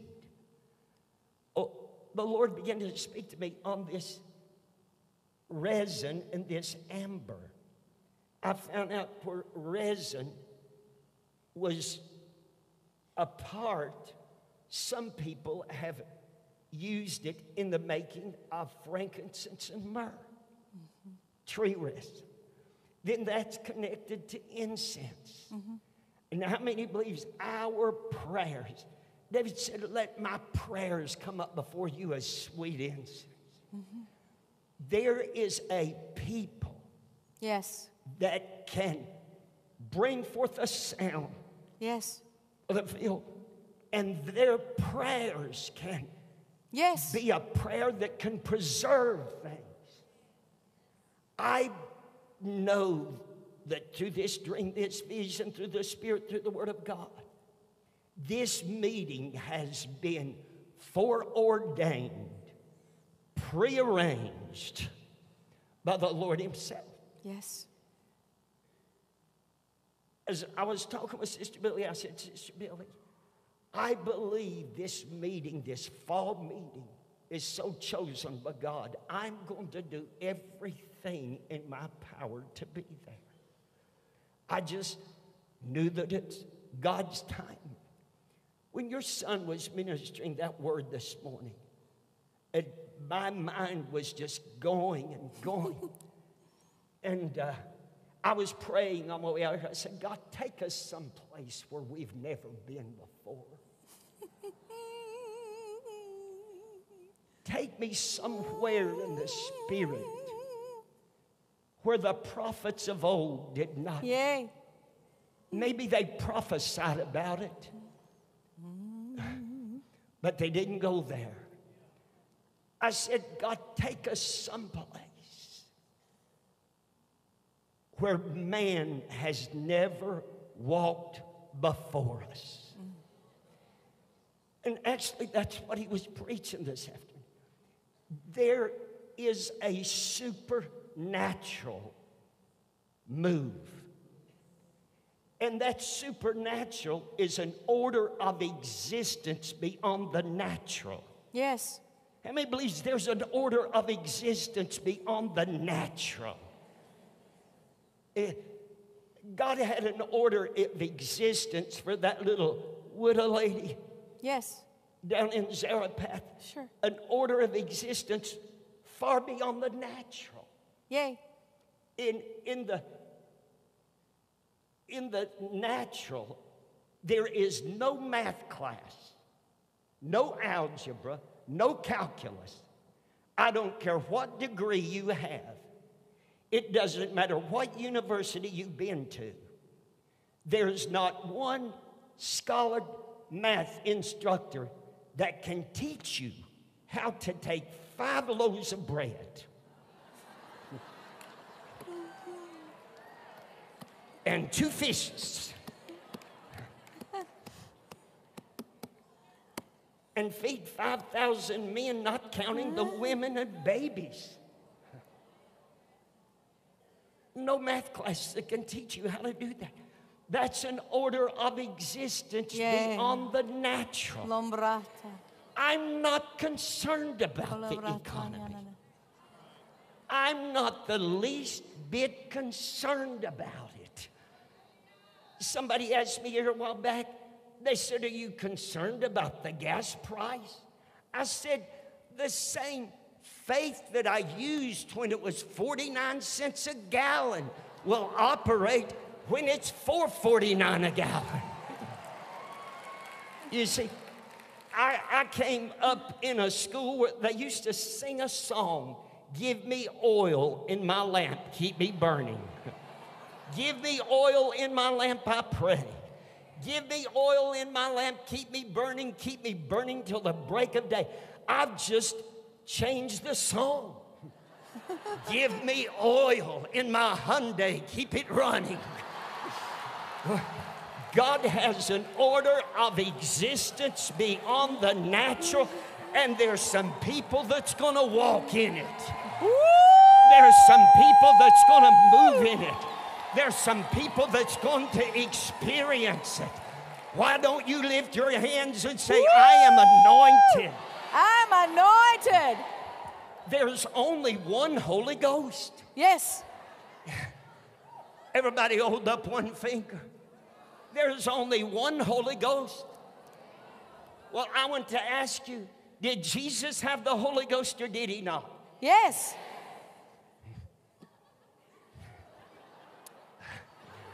Glory.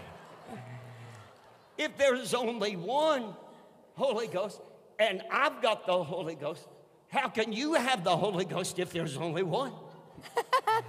We must be connected some way, somehow. Glory. The Word of God said, it pleased the Father that the fullness dwelt in Jesus. What did he give up when he was on the cross?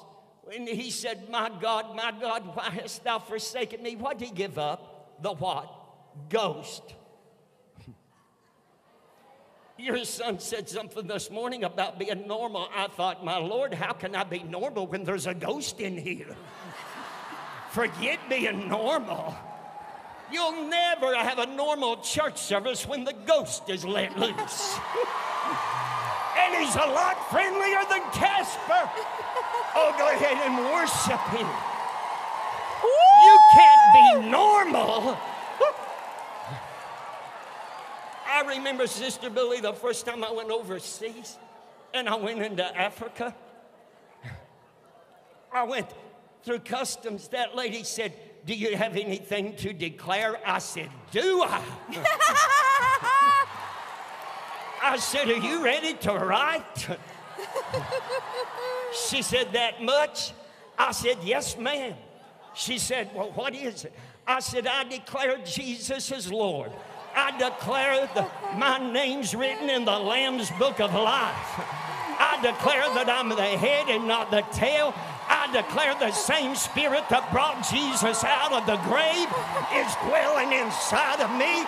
I declare that I'm the lender and not the borrower. Glory. Hallelujah. She said, that's not what I meant. I said, just what did you mean? She said, well, what I mean, are you bringing any gifts into the country? I said, am I? I said, are you ready to write? She rolled her eyes around 2 or 3 times and she said, go ahead. I said, have you ever heard that the gift of God is eternal life? Have you ever heard of the gift of tongues, the gift of faith, the gift of miracles, the gift of prophets? She looked at me. She said, you need to be going through the VIP line. Why don't you look at somebody and say, that's what's wrong. I've been in the wrong line. Glory. Woo! Glory. Oh, go ahead and give him a praise. Hallelujah. Glory. Praise the Lord. The Lord began to show me. I didn't want to share with Sister Billye everything I was seeing in this dream and in this vision. I didn't want to share everything with her. I wanted her to just take it and hear from God herself. But the Lord began to speak to me some things and concerning, in Jeremiah, where the Lord said, Jeremiah, I will make you a fenced brazen wall for Israel. Mm-hmm. I didn't know about her work in Israel. Then the Lord spoke and carried me over, isn't it, Zechariah, where the Lord said, Jerusalem shall be inhabited like towns without walls, for I will be a wall of fire. Mm-hmm. Yeah. Around her. Mm-hmm. At another time, we were in a conversation by phone. I was down in Florida. And I wanted to share that with her so bad, but I just thought, Lord, I just want her to get everything direct from you. I don't want to crowd her mind with the things I'm getting. But she said, Brother Wiseman, I just got back from Washington, D.C., Christians United for Jews. I thought, God, excuse me, I can't sit on it any longer. Glory. Hallelujah. Holy Ghost presence. You know, Sister Billye, if there's only one Holy Ghost, and he gave up the ghost there on the cross, there's something in us. Yes. Where was this Holy Ghost? That Holy Spirit that's in you. Where was that Holy Spirit when Jesus stood at the tomb of Lazarus? If there's only one. That Holy Spirit that's in us. Where was that Holy Spirit? That night when he went walking the sea. Mm-hmm. Somebody said, how do you know it's real? I said, there's someone in me that was there and witnessed it all. Glory. In the Old Testament, the oldest son received all the inheritance. And he died. It was divided amongst the brethren. That Holy Spirit that's in us was right there present. Right there. The Lord began to speak to me. When I spoke with Sister Billye, she said, Brother Wiseman, the Lord has just been dealing with me concerning the word prepare. Mm-hmm. Prepare the people, prepare yourself. Tell the people to prepare to prepare. Mm-hmm. Well, I was getting the word ordained, and she was getting the word prepare. Well, they both sound good. Didn't matter to me, either one would work. But I was studying here a while back, and I found out the word prepared is ordained. Mm-hmm. God had a land in the Old Testament. We read about it. When the children of Israel came out of Egypt, the Lord said, I'm sending my angel before you to the land that I have prepared for you. Means ordained. God's got an ordained place for everyone that's made your way to this meeting. Hallelujah.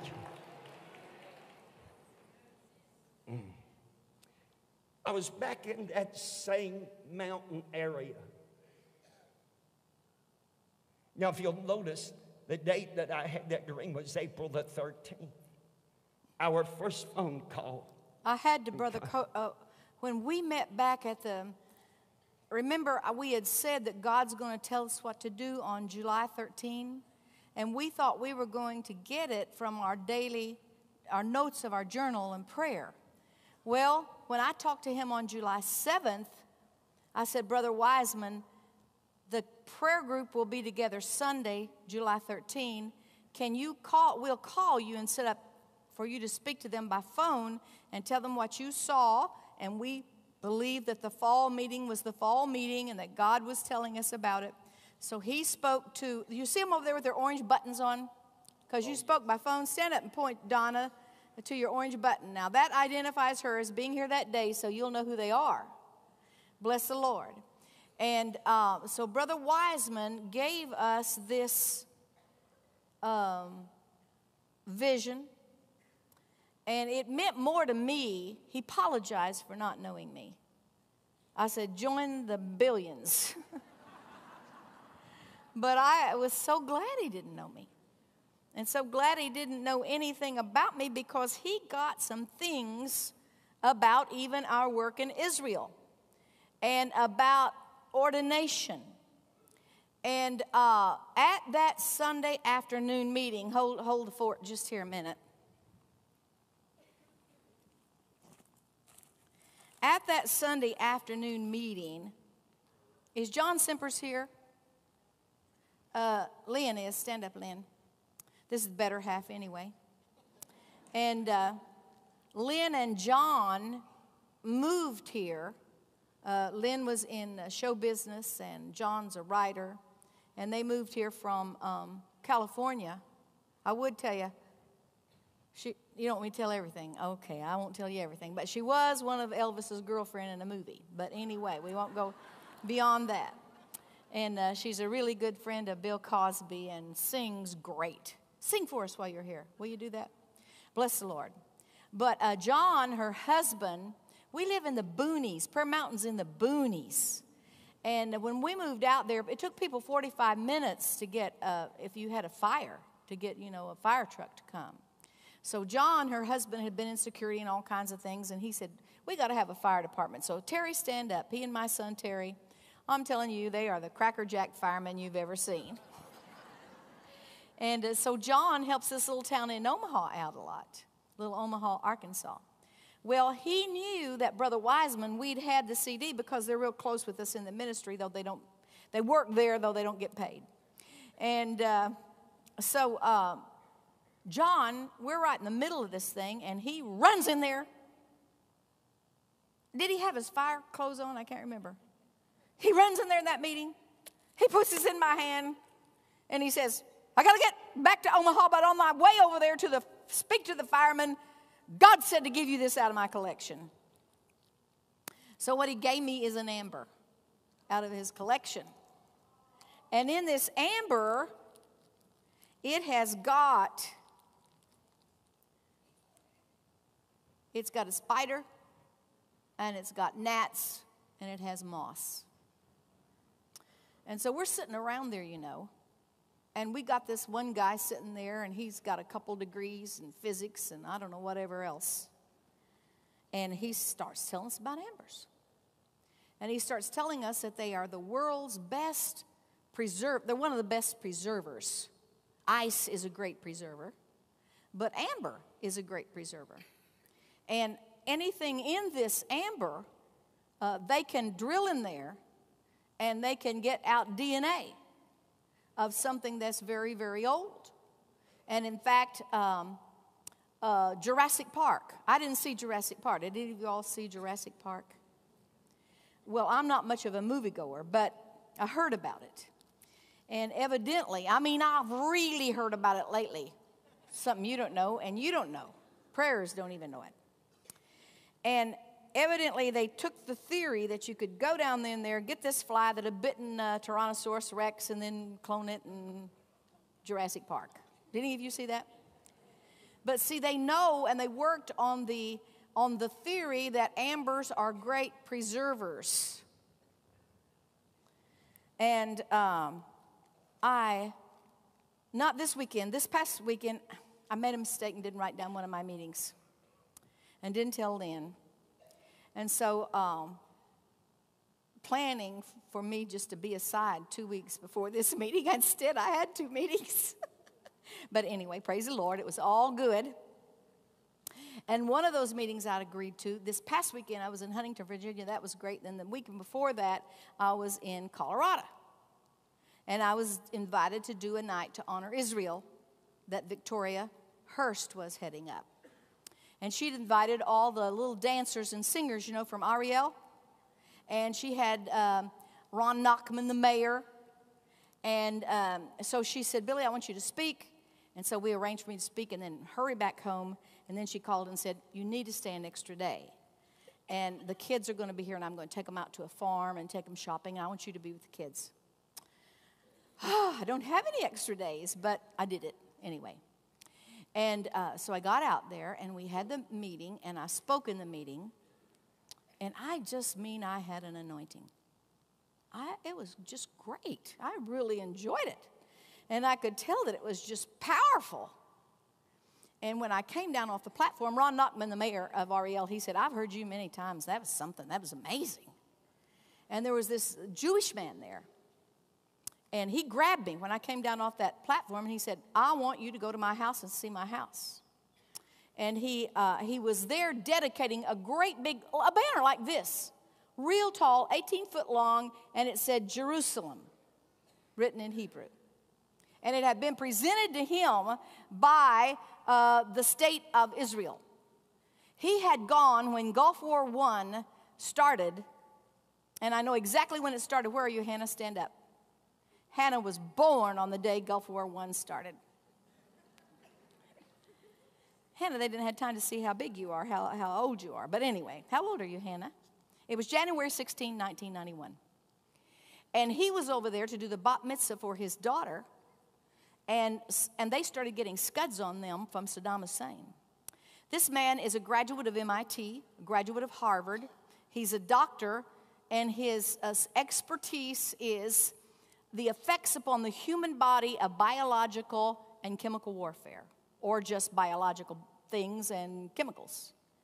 And so since he was there in the land, and Saddam Hussein could have put biological warheads or chemical warheads, he stayed in the land to help them know what to do in case he did. And so then they gave him this big banner in honor. And so he presented it to Victoria to hang in her place. And when I came down there, he said, I want you to come to my house. He said, I have bought the Dallas Divide. Well, that's a mountain range. And he said, I have a house there, and it's right next to Ralph Lauren's in Telluride, near Telluride. And he said, it's completely self-sufficient. And I said, well, my son Terry, he loved to come there. He wants us to be all self-sufficient out at Prayer Mountain. But we don't have any wind, so I don't know how to do it. And he said, oh, you can do it. You don't need it. You got any sun at all out there? Yeah, we have some. I can tell you how to do it, so this and that. So I said, oh, I'll send my son. So the next day, I went with the kids. But Alon Sharon was there. And Alon Sharon, he's here, isn't he? Alon Sharon has this Israel Marketplace back there. And he's a really good friend of all of us. And Alon Sharon, he's in on all this. Now, he's Jewish. He's not born again. He's Jewish. But when he heard about this amber business, and the only place it's used in the Bible is concerning the glory and the fire of Ezekiel's chariots and the presence of God. And that word that's translated amber is chasmal. And it's an amazing word. So he's been doing all kinds of research on it for me. And it's when it's translated into the Greek, they translate it electron. And so he's been really excited about all this. So Alon Sharon went over to the man's house. And I got a telephone call from Alon Sharon. He said, you get over here. You go over here right now. You find a way. I don't care how much time you've got. If you even have to stay another day, you get to this man's house today. He was so bossy, that Alon Sharon.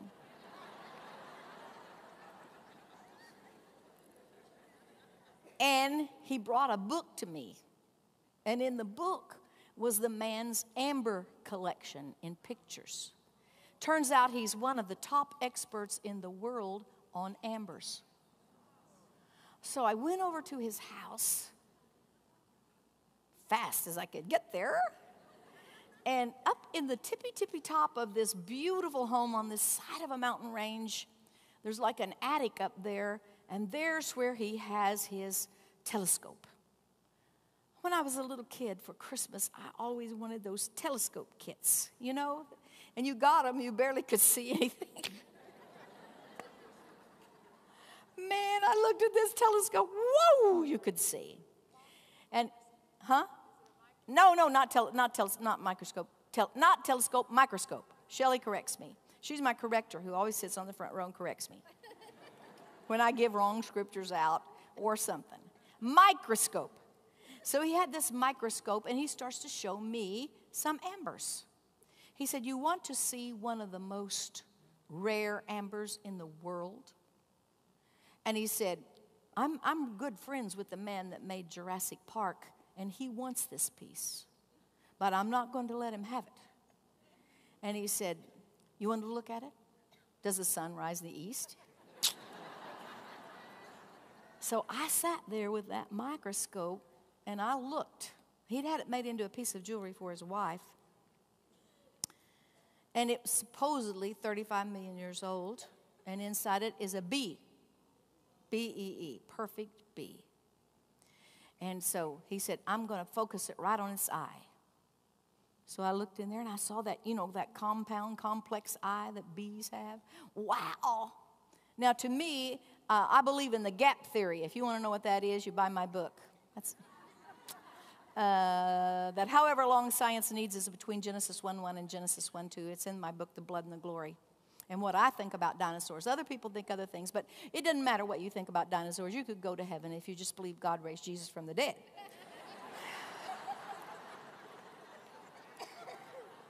But personally, I think Earth is as old as science requires, and I explain it in my book. So anyway, I know that I'm looking at an old bee, and it's preserved in there perfectly. And I'll look in there, and I see every bitty thing about it. And he said, now I'll show you his legs. He turns it over. There's a little bent leg and little feathers, things on it. And then he shows me one with ants, millions of years old ants, caught in this sticky stuff, and seeds. Hallelujah. And what? Then I said, you know what? I said, I'm really interested. You got a picture of an amber they're showing back there. Put that up on the thing. Something's in it. See? Something's in it. And so I said, I'm really interested because of the old amber, the older age amber. 80% of it came from the cedars of Lebanon. And I said, I'm really interested in that because the cedars of Lebanon, that's the wood that was used in the temple. He said, well, I know the expert on that. He lives in Japan. He said, I'll email him for you. I didn't have to go through books and libraries. God's trying to get something over to us. Now, here's what he's trying to get over to us, I believe. We're his preservers.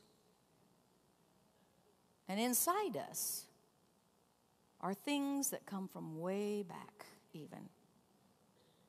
And they came to us by the law of contact and transmission.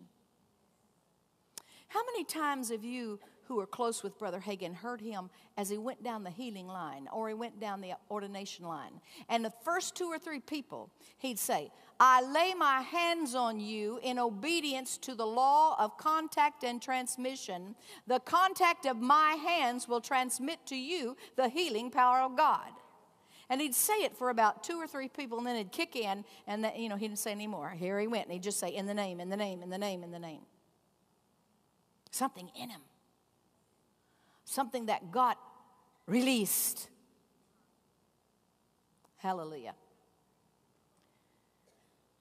In our Bible, we see that one of the fundamental doctrines of Christ is the laying on of hands. Hebrews 6:2. Let's turn to Numbers 27. I'm getting real excited.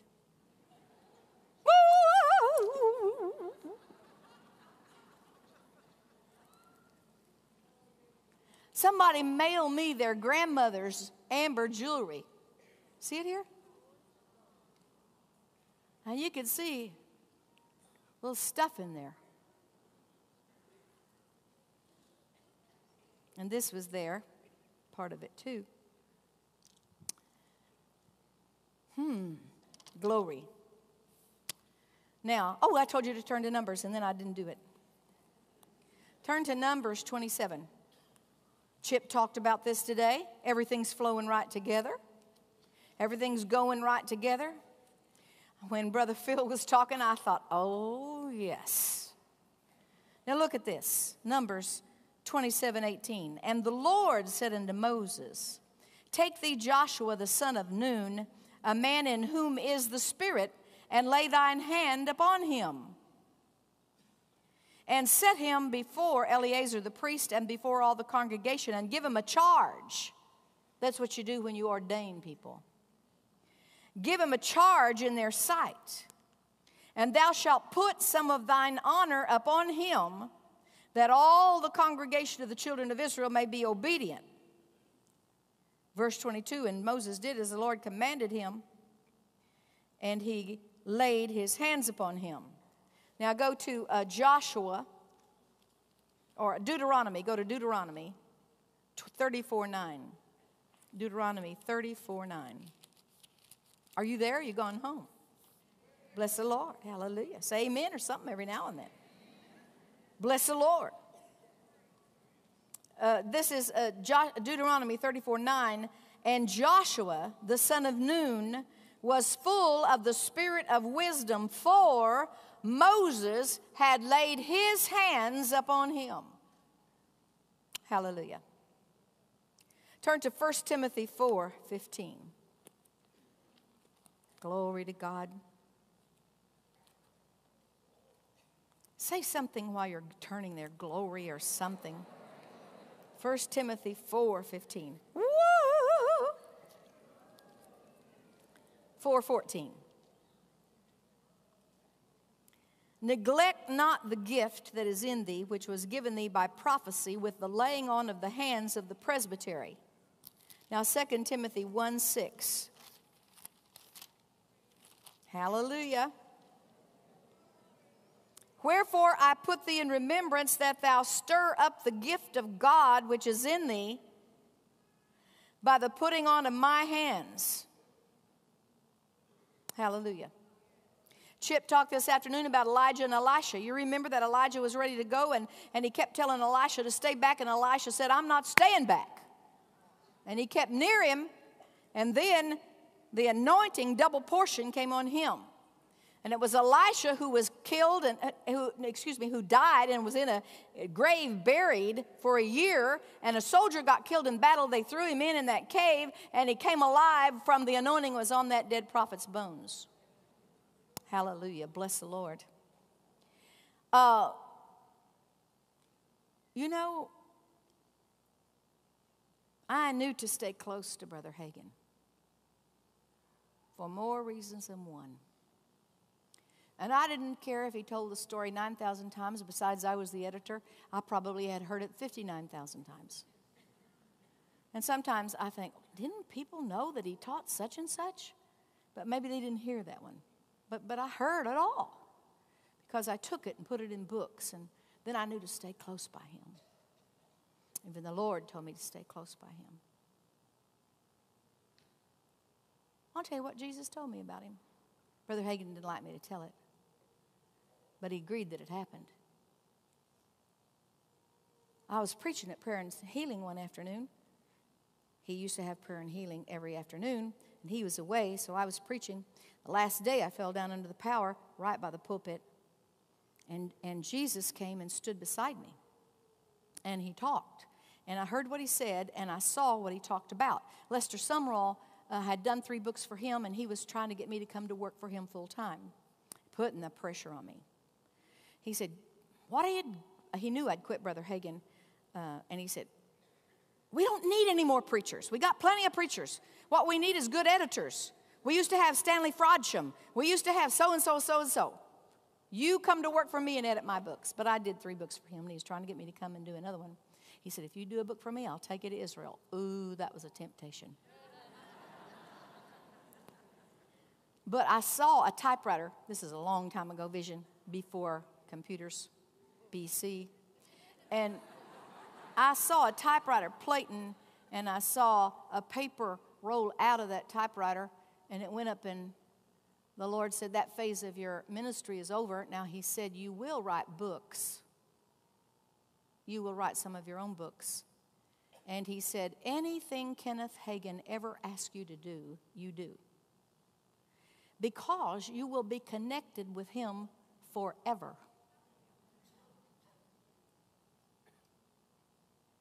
I went to Brother Hagin. I said, could that be right? He said, yes, that can be right.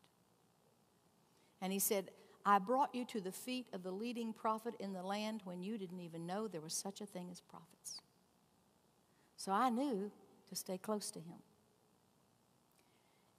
And you all know, you know, Keith Butler, that things came over on you.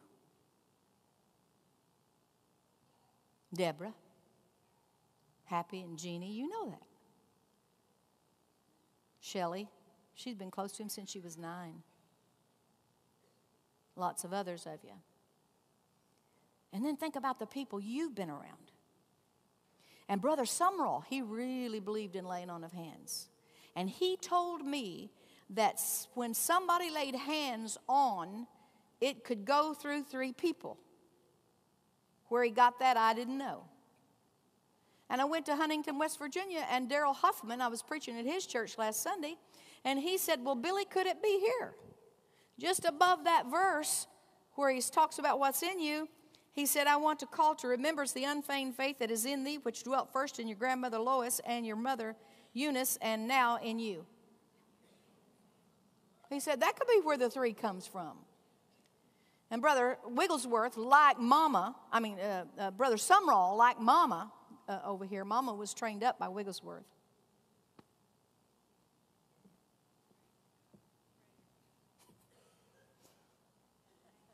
Put your hands on me.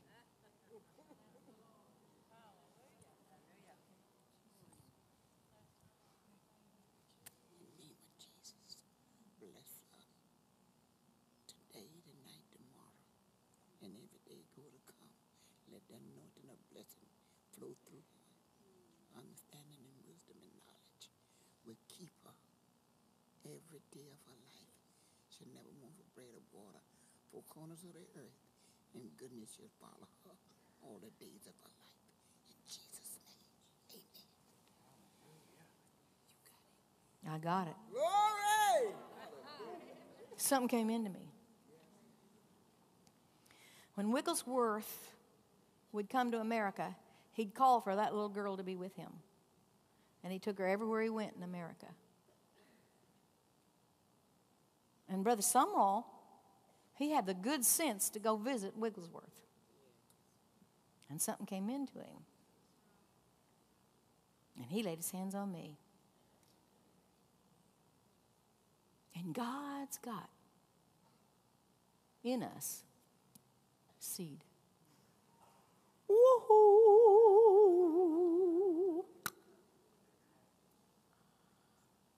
In you. Meetings you were in. Brother Halverson. Oh. Well, we know it came into you. You pray just like him.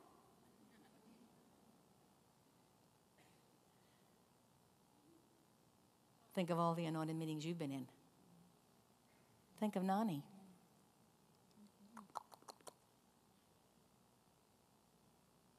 And all that's in us in a place perfectly preserved. The world can't get it. The devil can't get it. He tried to lock it up, don't you know? Threw away the key. Phil told me God brought him musical instruments in there. You couldn't see them, but Phil could. And played them because they're real. That realm is more real than what you see. That is eternity.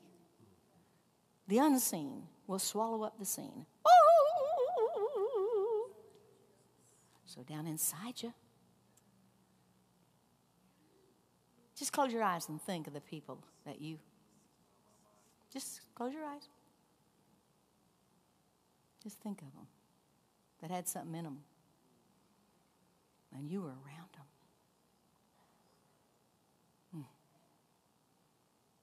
Now what God showed us is He's going to release His treasures. He knows how to treasure things. It says we have this glory in earthen vessels. That's not a put down. In the Middle East, one of the best things to save something in is an earthen vessel. That's why we have the Dead Sea Scrolls. They could breathe and keep those scrolls for us. And it just knocked, I don't know how many of you studied church history and all that crazy doctrine that they had. What was it called? I've forgotten the name of it. Help me, Brother Allison. You know where they said that Isaiah was written by 5? Higher criticism. See? Higher criticism. They said Isaiah's written by 5 different authors. Well, and it's been written like recently, like in 400 years or so, whatever. When they found the Dead Sea Scrolls, they were 2,000 years old. It's all one. So it just knocked off the perch. Bless the Lord. But God has got inside of us precious seed. And when it is released, the amber, it becomes a sweet-smelling savor. And He's got gifts in you and in me and meetings that we've been in. And then He talked to him about embers. And He said that when we were in meetings and places where we were, where the fire was burning, we've got those embers. They're still glowing hot, and all they need is oxygen. And the Lord told him in the fall, I'm going to blow my Holy Ghost breath on those embers. And He's going to release what's in us. And He's going to ordain us to a different place we've ever been. We're still in the same army, the Lord told him. I'm talking about Brother Wiseman. We're still in the same army. But when you're in an army, sometimes you're in one post, and then you get orders to go to a new post. And the Lord said, in the fall, I'm going to give them new orders, the church, and I'm going to ordain them for their new orders. Is that right, Brother Wiseman? Where'd he go? I thought he'd done raptured. Is that right, Brother Wiseman? Glory. In this meeting, I'm telling you what I believe and what I know. In this meeting, if you came, that's what God told him. The people that come are going to go like Saul. When he went out from among those prophets, he was changed to another man. And I believe God did some of that work on us through this gift tonight.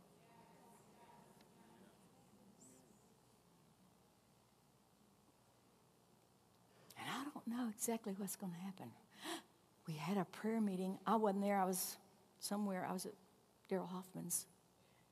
But my daughter Brenda and my Hannah was the first one that called me. She said, Mimi, prayer was something else. She said, and Brenda told me, and Donna told me, that at the prayer, it was like Jesus walked into the room, and they were all slain under the power. Though they were sitting up, Brenda said it was like you're, when you get slain under the power, and you kind of know what's going on, but you're like there and in another place in a way. And what did the Lord Jesus say about that, Donna? He said that afternoon prayer that you had was a foretaste. Foretaste of this meeting. A foretaste of this meeting. And what happened there to you all that day is going to happen here. That's right. Hallelujah. And that's why when Phil was ministering, I wanted you to say, I receive.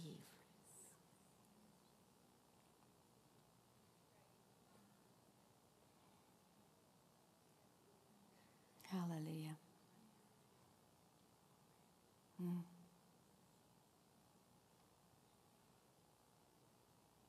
And the Lord said to him that the things that are in us go all the way back to the man Jesus. And it's been passed God's way by the laying on of hands, by association, and it's in us for now. Hallelujah.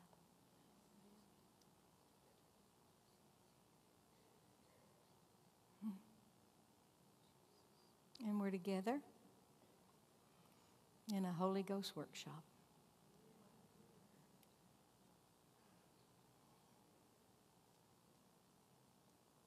And He's moving on us. How many of you, God, and He told us at the prayer meeting the devil's going to try to stop Him from coming. How many of you came because God told you to come? I know He told you to, Phil. I want to see your hands. Keep them up.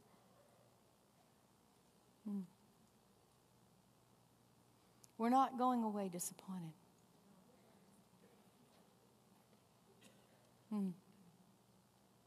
How many of you have already tonight had something going on in you? You did. George, you did.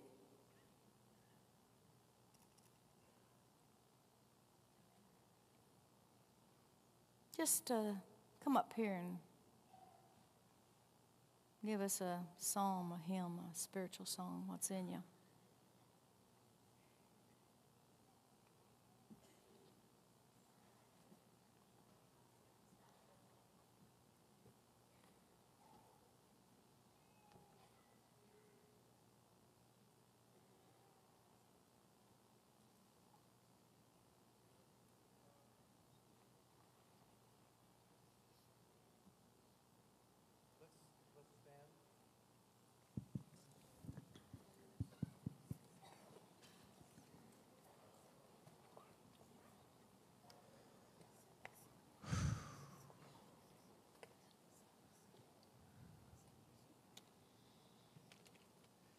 Take us somewhere in the Spirit where we've never been before. Take us somewhere in the Spirit that we've never been before. Take us somewhere in the Spirit to a place we've never seen. Take us somewhere in the Spirit where we've never been before. Take us somewhere in the Spirit that we've never been before. Take us somewhere in the Spirit that we've never been before. Take us somewhere in the Spirit to a place we've never seen. Take us somewhere in the Spirit where we've never been before. Take us higher in the Spirit where we've never been before. Take us higher in the Spirit where we've never been before. Take us higher in the Spirit to a place we've never seen. Take us higher in the Spirit to a place we've not been before. Take us deeper in the Spirit where we've never been before. Take us deeper in the Spirit where we've never been before. Take us deeper in the Spirit to a place we've never seen. Take us deeper in the Spirit where we've never been before.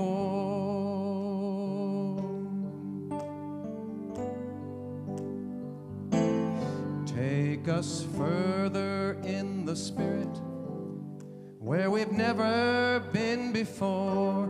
Take us further in the Spirit where we've never been before. Take us further in the Spirit to a place we've never seen. Take us further in the Spirit where we've never been before. Take us deeper in the Spirit where we've never been before. Take us deeper in the Spirit where we've never been before. Take us deeper in the Spirit to a place we've never seen. Take us deeper in the Spirit to a place we've never been. He'll take you deeper in the Spirit where you've never been before. Take us deeper in the Spirit where we've never been before. He will lead you in the Spirit. He will open up the door to a place you've never been before. When you leave this place tonight, He'll turn your faith to sight. You will see yourself go up into that place. As you leave this room tonight, your spirit will take flight. It's a place before His face. And it's higher in the Spirit than you've ever been before. Just follow the Spirit. Go on through that open door. Take your mouth, make it do its duty. Speak and sing and pray. The Holy Ghost, He knows the way. The Holy Ghost, He knows the way. The Holy Ghost, He knows the way. Now, all of us, every one of us, when we leave here, we're going to leave in this. And you're going to go to your room and don't turn on the TV. Don't check on Fox News. Mama Goodwin told me how to hold your place in the Spirit. When we had that first Secrets of Intercession meeting, I was drunk in the Spirit one night. You'll see it on those tapes. I put a bucket on my head and preached with a bucket on my head. And God called some preachers living in sin, and you'd have thought nobody would have come on that call. And I said there's 3 of them, and up they ran to the center. And God delivered them, and it was something. You remember that? So Mama Goodman, she knew. You have to know how to move and go and follow and flow. Yeah, He'll teach you. He'll teach you all things. And Mama Goodman said to my husband, he said, now you take her home and we can really get something from God if she stays in this place. He said, you take her home. You put her to bed. If she's hungry, make her a little bowl of cereal. Just let her eat a little bowl of cereal. That's all. That's it. And you stay in the Spirit. And I did it. And oh my God, we went someplace in that meeting, and it's still connected to now. And it wasn't anything in the physical. The Holy Ghost knows how to bring the glory, how to tell the story, how to shine, how to release what's in you and is mine, saith the Lord. How to blow upon those embers of fires that some thought were dead, but there's a fire glowing in you, bright red.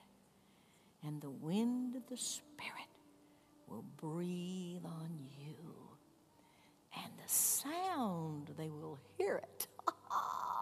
Like in Acts chapter 2. Now you do tonight what you've just heard. And your spirit will take flight like an uncaged bird. And you'll say, this is what I've longed for all along. I knew it was possible. For this I have yearned. And now, by the Spirit, I've learned how. I have learned. Hallelujah. So let's just all go home tonight, just like this. You go back to your room. I challenge you to let God move upon you. Just play something, Phil. We'll go higher in the Spirit.